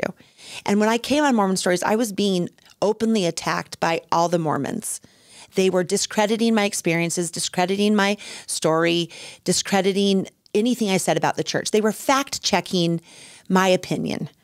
And that was quite problematic. So after I came on Mormon Stories, the audience just really reached out, showed support, validated that I wasn't the crazy sinner that had gone, haywire. I was in a community of other brilliant, smart, accomplished, like-minded people that were also grieving the sacrifices that they had made for an institution that the second they didn't adhere to it, rejected them, and not only rejected them, but punished them and shamed them. And so it was really having that life raft, that community that gave me the strength to respect my story and respect my experience and now share it with people. And that was when I said, I don't want my name on the records of this church, and started the paperwork to be done. Something I clung to because I didn't want to hurt my parents' feelings. But guess what? My dad's passed and my mom didn't speak to me on Christmas Eve. So I don't want to be associated with an institution that is this destructive to families and to women who are trying to make something of their way in the world. Yeah. Because I think that it's both, Yeah. Nobody likes an uppity Relief Society president, an uppity ex-really, it's just. Did you have to deconstruct Joseph Smith and the Book of Mormon and the theology? And if so, how did you do that? I haven't yet. Oh, okay. I'm in the process of doing that. Dre and I are writing a mini series about the Joseph Smith story from the perspective of Emma. We started a production company, and it's going to be, it is going to be really Dre's catharsis of all of it too, I think, because you've been distanced from it for so long in such a way, but there's so much to disentangle from her experiences that she's had the last 20 years, and for me, I had to get there too. And so I think that process is going to help me really, as a writer and as a producer, deconstruct Joseph Smith and the Book of Mormon. You hear me start to do it in the book.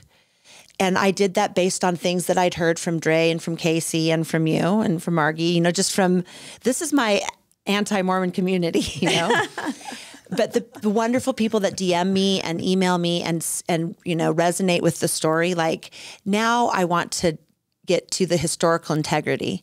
Because I started taking catechism classes at the Greek Orthodox Church down the street, and they talked about historical integrity of the scriptures, first written in Greek and written by 4 or 5 witnesses. And he just said, the scriptures didn't just fall out of the sky. We have historical integrity. And something clicked in my brain. And I thought, but they did fall out of the sky. They fell right out of the sky, and they were buried in a mountain, and we're going to return to Jackson County, Missouri. And how can this be so absurd to you? But hearing the parallels that, Joseph Smith really did pirate just biblical Christianity and add some thrills around it for him and, the girls in the barn. And that is where the process started. But that was just, weeks ago. So I think the deconstructing of my testimony, the intellectual departure is going to happen through the art that we're creating and the stories we're going to be telling that way. I love it. Yeah. You'll bring us back on for Mormon Stories to tout our mini-series, right? Anytime, absolutely. We'll book it now. We'll probably be in demand. News, yeah.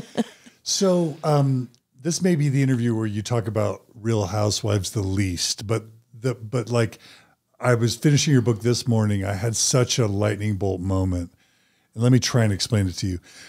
I mentioned to you before that, of course, there's a stigma to Real Housewives. There's probably some trope that in some ways it's the least real thing, that it's reality TV, that it's scripted or whatever, that it's maybe some would say vapid or superficial or whatever. I loved how you ended your book talking about what the Real Housewives community / fan base / your friends have meant to you.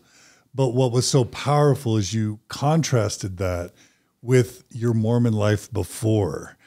And so I guess I want to end this part, and then we'll talk really quickly. We'll talk a little bit about some legal intrigue.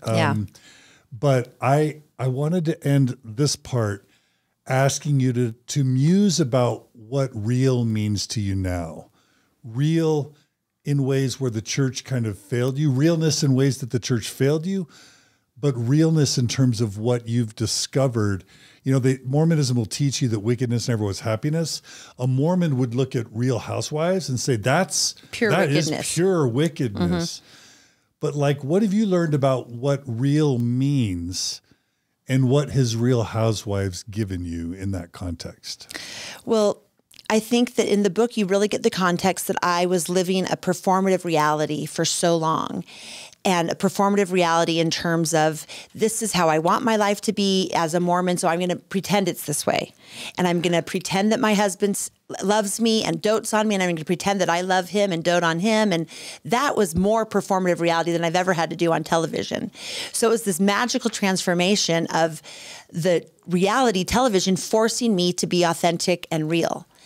And then once I got on TV, I knew that nothing, you know, the cameras can't really tell a lie. You know, they reveal everything. And it was the community that emerged. And it wasn't just Housewives fans, although they were huge. I mean, the visibility of Housewives was so far reaching. But it was really the people that identified across all faiths, all ethnicities, all regions of the world saying, you know, I was a devout Catholic. I forewent the loves of my life because they had opposite faiths. You know, I sacrificed and worked in this convent for 40 years, and it's a life unlived, and I resonate with you. And it was people from all over saying, I feel seen, I feel represented, and thank you. And that community is the community that I want to clap my hands with joy to be a part of. The others, you know, we're doing this documentary on the Bad Mormon behind the scenes tour, Dre and I, and we are calling it No Empty Chairs because we were just terrified by this concept of empty chairs around the table with God if we didn't follow all the rules to be with our family. And our parents would say to us, we don't want any empty chairs, so read your scriptures, don't drink, don't smoke, don't, you know, do it all, or there's going to be an empty chair at our table. But guess what that implies? That everyone else is there and you're the one missing. But no empty chairs for the ex-Mormons, for the bad Mormons, for the bad Catholics, for the bad, anyone that has felt like they belong to a group that they weren't accepted in and their authentic self caused pain to the people they loved most. Those are the community now that we say, you know, this is the community that we are filling the venues for this, how do I say it? Book tour? No. Well, yeah, for the book tour, we're selling out. There are literally no empty chairs because every seat is filled by this community of others, by this community of people that have been rejected by their faith, rejected by their families, rejected by their communities, and have never been given visibility. But Housewives, reality TV, trash TV, whatever it is far reaching and it's visible, and I'm on it. And so by me talking and representing for all of the others, it's literally no empty chairs because we're selling out every venue, and we are making sure that everyone's included. And that's kind of the full circle moment for me. And what about so you obviously struggled to find joy and happiness in all the stages that you talk about, where you failed in your childhood, failed in your mission, failed as a wife. And there's even a part in the book where you're starting to get into reality TV where someone asks you if you're happy or whatever. And don't you say something like a 0 at the time? 1, yeah. I'm still not happy, yeah. John. Happiness is an elusive concept. So now that you are kind of breaking free and finding your authentic real self, yeah, are you starting to find some of that happiness or joy? Absolutely. And if so, describe how wickedness can be happiness for you. Well, wickedness has been absolute happiness for me. And true happiness is honoring your authentic self. I feel like I'm honoring that 10-year-old girl that woke up one morning and realized who she was not going to work. And she'd have to change in order to be liked, in order to be loved, in order to be accepted, and in order to belong, you know? And I did. I died all those deaths, but I was never really accepted because I never accepted myself. I kept trying to, you know, cut off the rough edges. But by now I'm happy because I can own my story and my experience, and I can respect it. And that, like publishing this book, there's going to be fallout. There's going to be massive, massive fallout from revealing these secrets that I was told never to repeat. To you described the temple ceremony in detail. I mean, I talk about my experience firsthand, and it's obviously causing a lot of uproar and problems because I am now being sued by the church. And that's why I have my best friend and legal representation here in case I say anything that could possibly,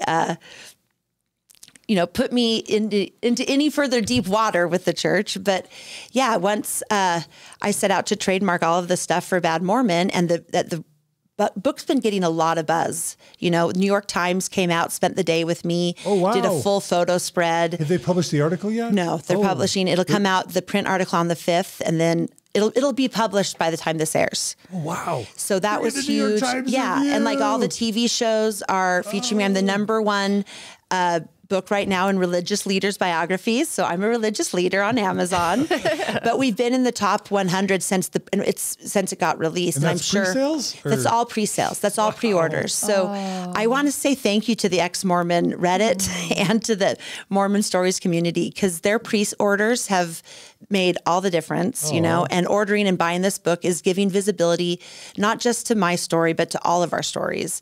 And so much so that the church is suing us. And Casey, am I going to be in Pauper's prison? And Dre, you look different. Dre, you're so handsome. Okay, so Heather, or do you want to introduce yourself? Yeah, well, I just want to say thank you for calling me your best friend first and then lawyer. That's the way I feel about it, that we're your best friend. That's how I feel about our relationship too.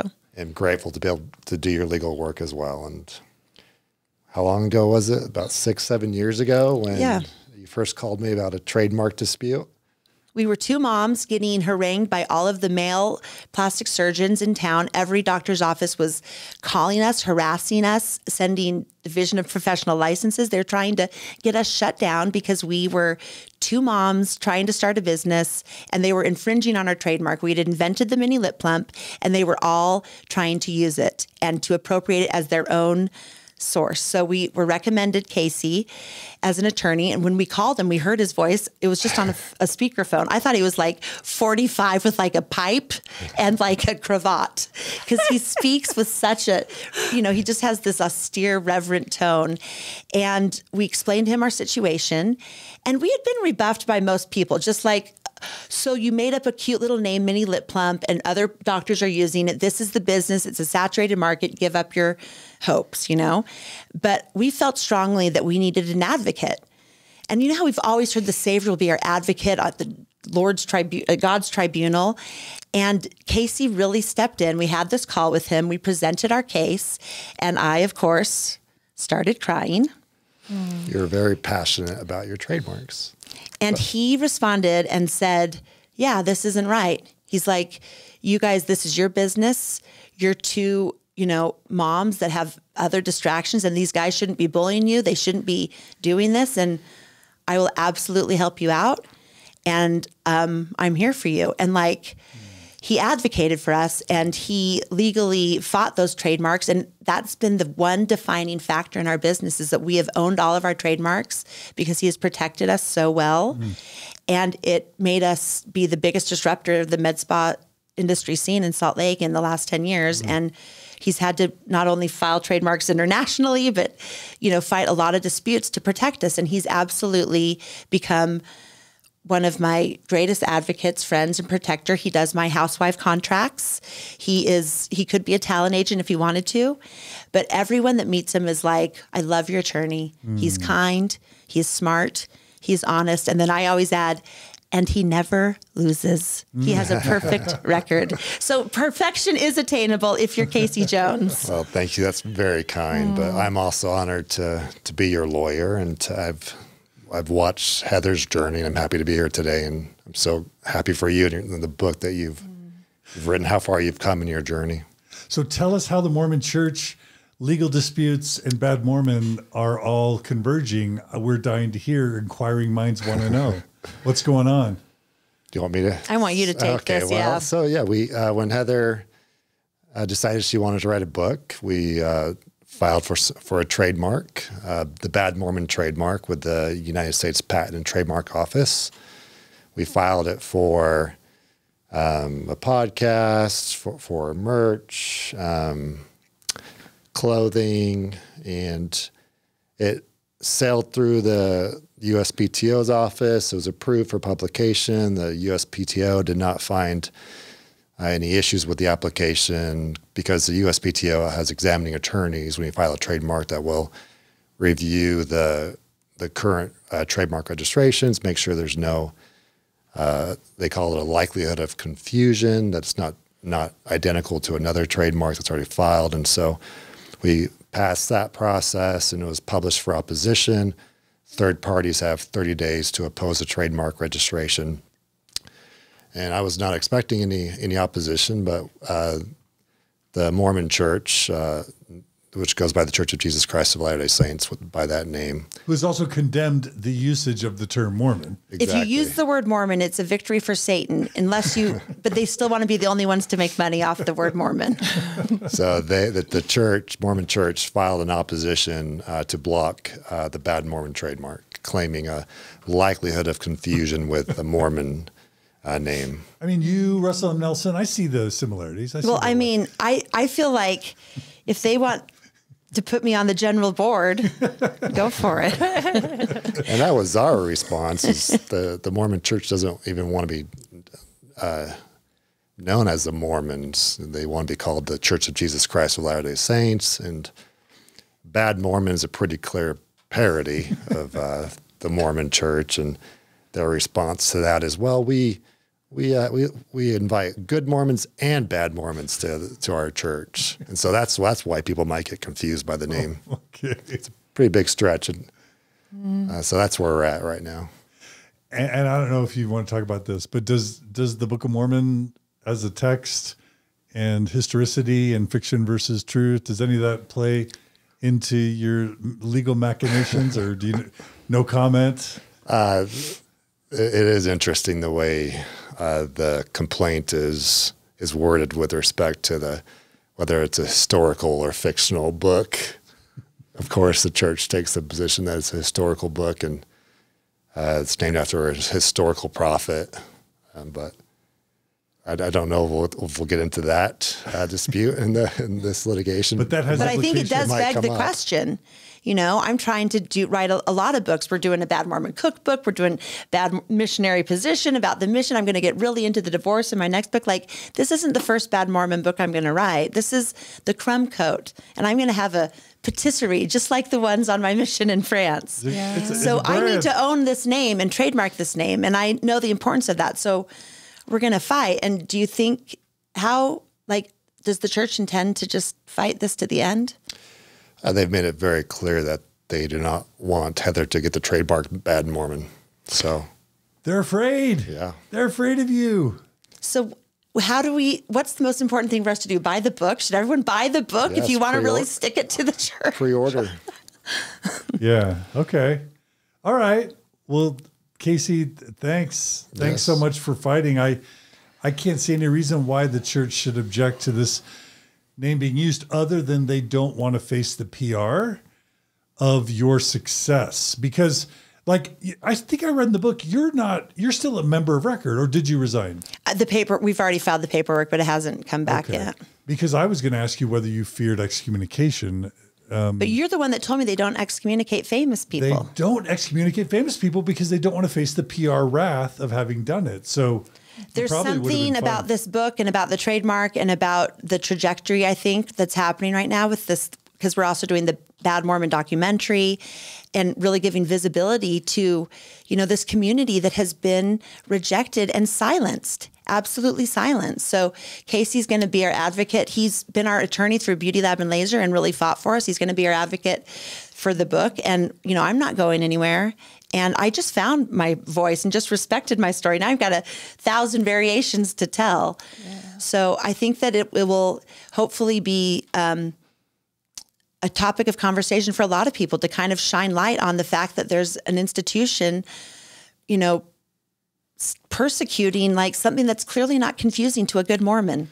If you're a good Mormon, don't buy this book. That's ultimately what it'll come down to, the case. You know, will people actually think that Bad Mormon was produced by the Mormon Church? Is there any connection? And well, the connection, it contains only facts. Did you guys read one thing in the book that was not absolutely factual about the church? Yeah. I mean, it's No.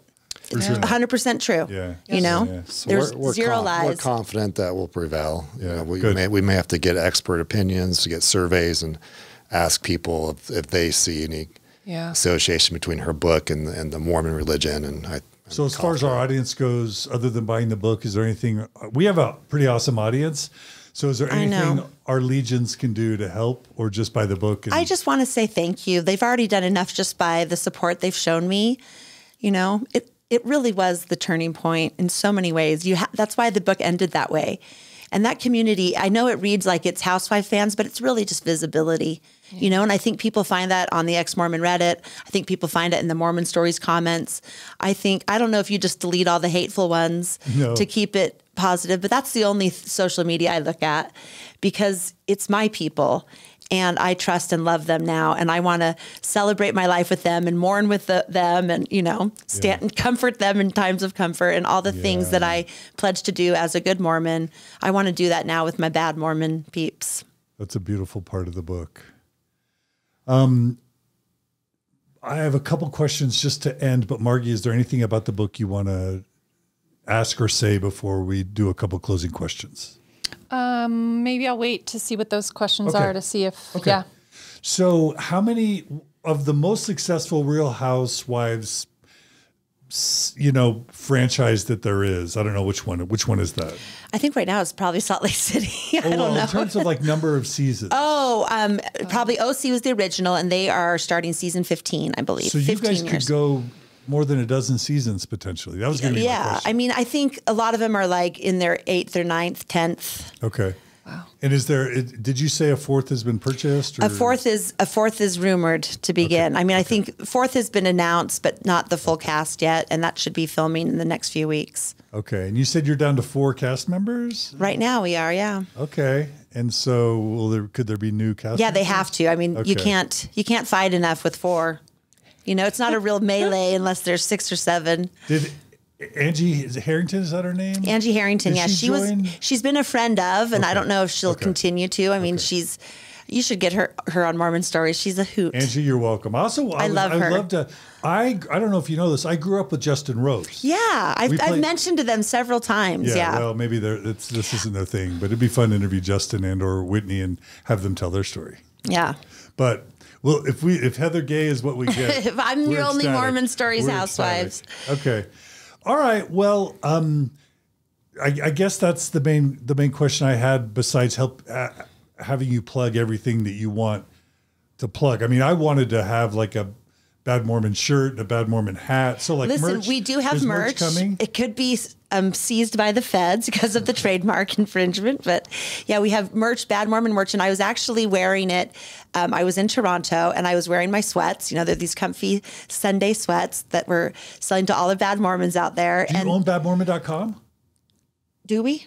Casey, do we own it yet? Oh my goodness. I better go grab it before we air this. I'm glad we're not airing it. I know we've registered it. I don't know if it's official. Okay. But where would people buy your merch? Oh, they can go to Beauty Lab, right? Where do they buy the Bad Mormon merch? It's going to be linked through your Instagram. Oh, it's going to be linked through my Instagram. You can go to my Instagram to buy the merch. What's your Instagram? Heather Gay. Okay. Just at Heather Gay. Okay. And we'll have it available online too, because we're not going anywhere. But I was wearing the sweatshirt and I was in security line in Calgary, Canada. And this woman said to me, this little lady, nice lady, said, "What does your sweatshirt say?" And I said, "Oh, it says Bad Mormon." And she goes, "Oh, well, I'm a good one. And I bet you are too." And she just spontaneously hugged me. And, you know, at first I laughed and then I cried, you know, it's just so conflicted. And then I arrive, that was in Toronto. Then I arrive in Calgary and I'm going through customs and the guy asked me why I'm there and he sees my sweatshirt and I said, "Well, I'm an author. I wrote a book." And he said, did you bring any alcohol or tobacco into the country or whatever? And he said, bad Mormon. And he said, is your book uplifting? And I said, I don't know. For me, it was uplifting to write. I loved being a Mormon for a long time. And he's like, but not anymore. And I said, not anymore. And he sent me through, stamped my passport, and then handed it to me and said, this is in Canada, in Calgary. He said, my brother's a bishop in Ogden. And I just thought, are you a bad Mormon or a good Mormon? I have to know.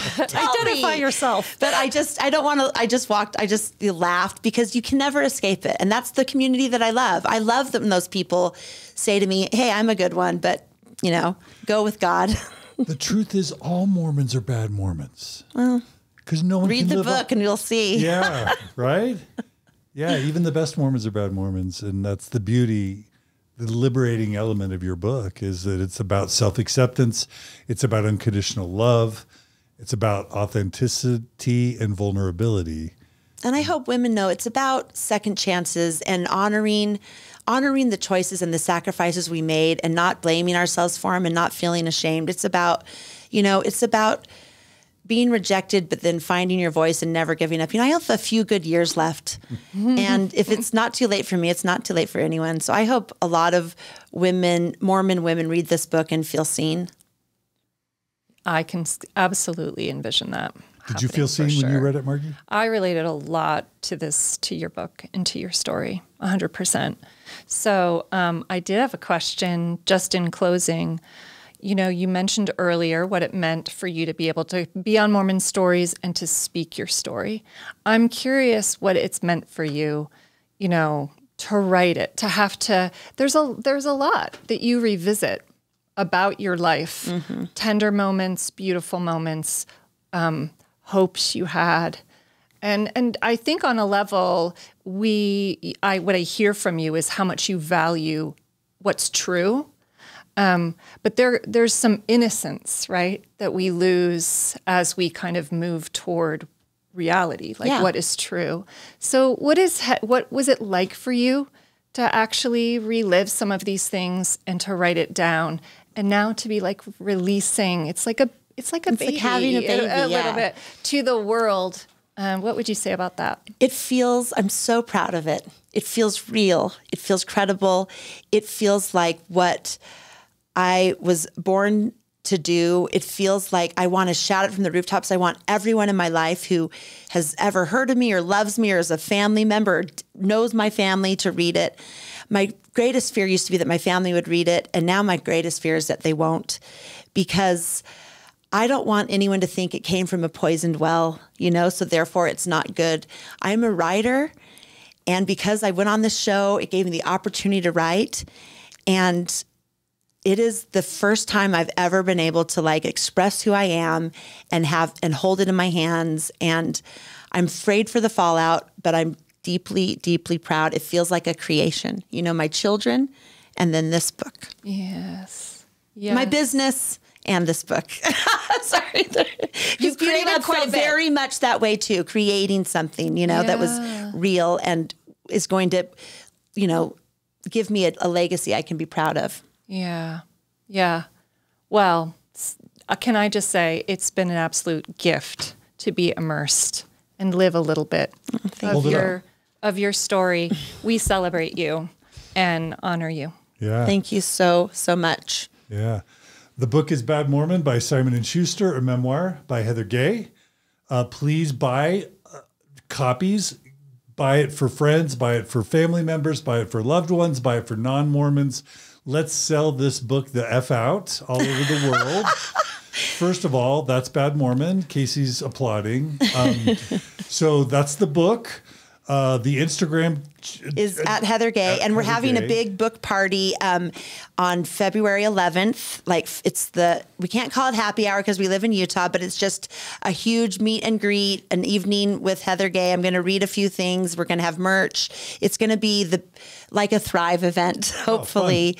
So we want all the Thrive to come and come to the Bad Mormon book party, and let's celebrate our communal visibility together, because we exist, we are here, and we're not going anywhere. And for those who need some lip enhancement or maybe some cosmetics. A mini lip plump I'm trademark. really enjoying you. I don't know what to call it. It's called a mini lip plump Botox, or a whatever. cheekbone pop or thigh bella, banana bella, shot. We have a myriad of trademarked out-based services. You can but that's go to Beauty Lab and Laser. And we have that's 2 in- locations. In Murray? In Murray on 9th East and in Riverton. And we're very, very proud of our business. That's been the vehicle to get us on Housewives and to get this book written. And it's really the source of our greatest fulfillment, I think. And Real Housewives of Salt Lake can be found? It's on Bravo TV. You can watch it if you're so inclined, but I'll be your favorite. I'm just You are the official fan favorite, at least That's season true. 1. You know, it comes and goes. No one gets through unscathed, but Salt Lake City's my town. So I should be, I feel very comfortable here. Heather, you are not just fun, not just entertaining. You are wise and caring and loving and deep and courageous and real. And I am just honored to know you. Dre, you're off camera. I'm honored to know you. You are special friends to me, even though you're too busy to hang out. I don't We've done brunch. we have done brunch. I hold no You're just a little I guess busy I'm as well. too, yeah. Yes. But I adore you two, and we are just We got you. I know, I feel as much it. as we can have you, and we're going to be cheering you on. Thank you. This is the most important interview I've done, and I'm so grateful to be back. Yeah, and come back again. I will. I will. right. Thank you so much. Thanks, Heather. Please buy the book, Bad Mormon. Thanks, Casey. Thank you. Yep. Here, Casey, hold the book. Thank you. Buy the Casey. book. All right, Margie. Thanks for joining us, Margie. We love you. My pleasure. Thanks again. And thanks for joining us today on Mormon Stories. Go to mormonstories.org if you want to support what we do, become a monthly donor. But don't worry about that. Support Heather Gay, buy this book, and let's spread the word, because this book will probably touch more hearts and minds than Mormon Stories ever could. So support it. Love you, Heather. Thank you. Keep up the good work. Thank you. And we'll see you all again soon on another episode of Mormon Stories Podcast. Take care, everybody.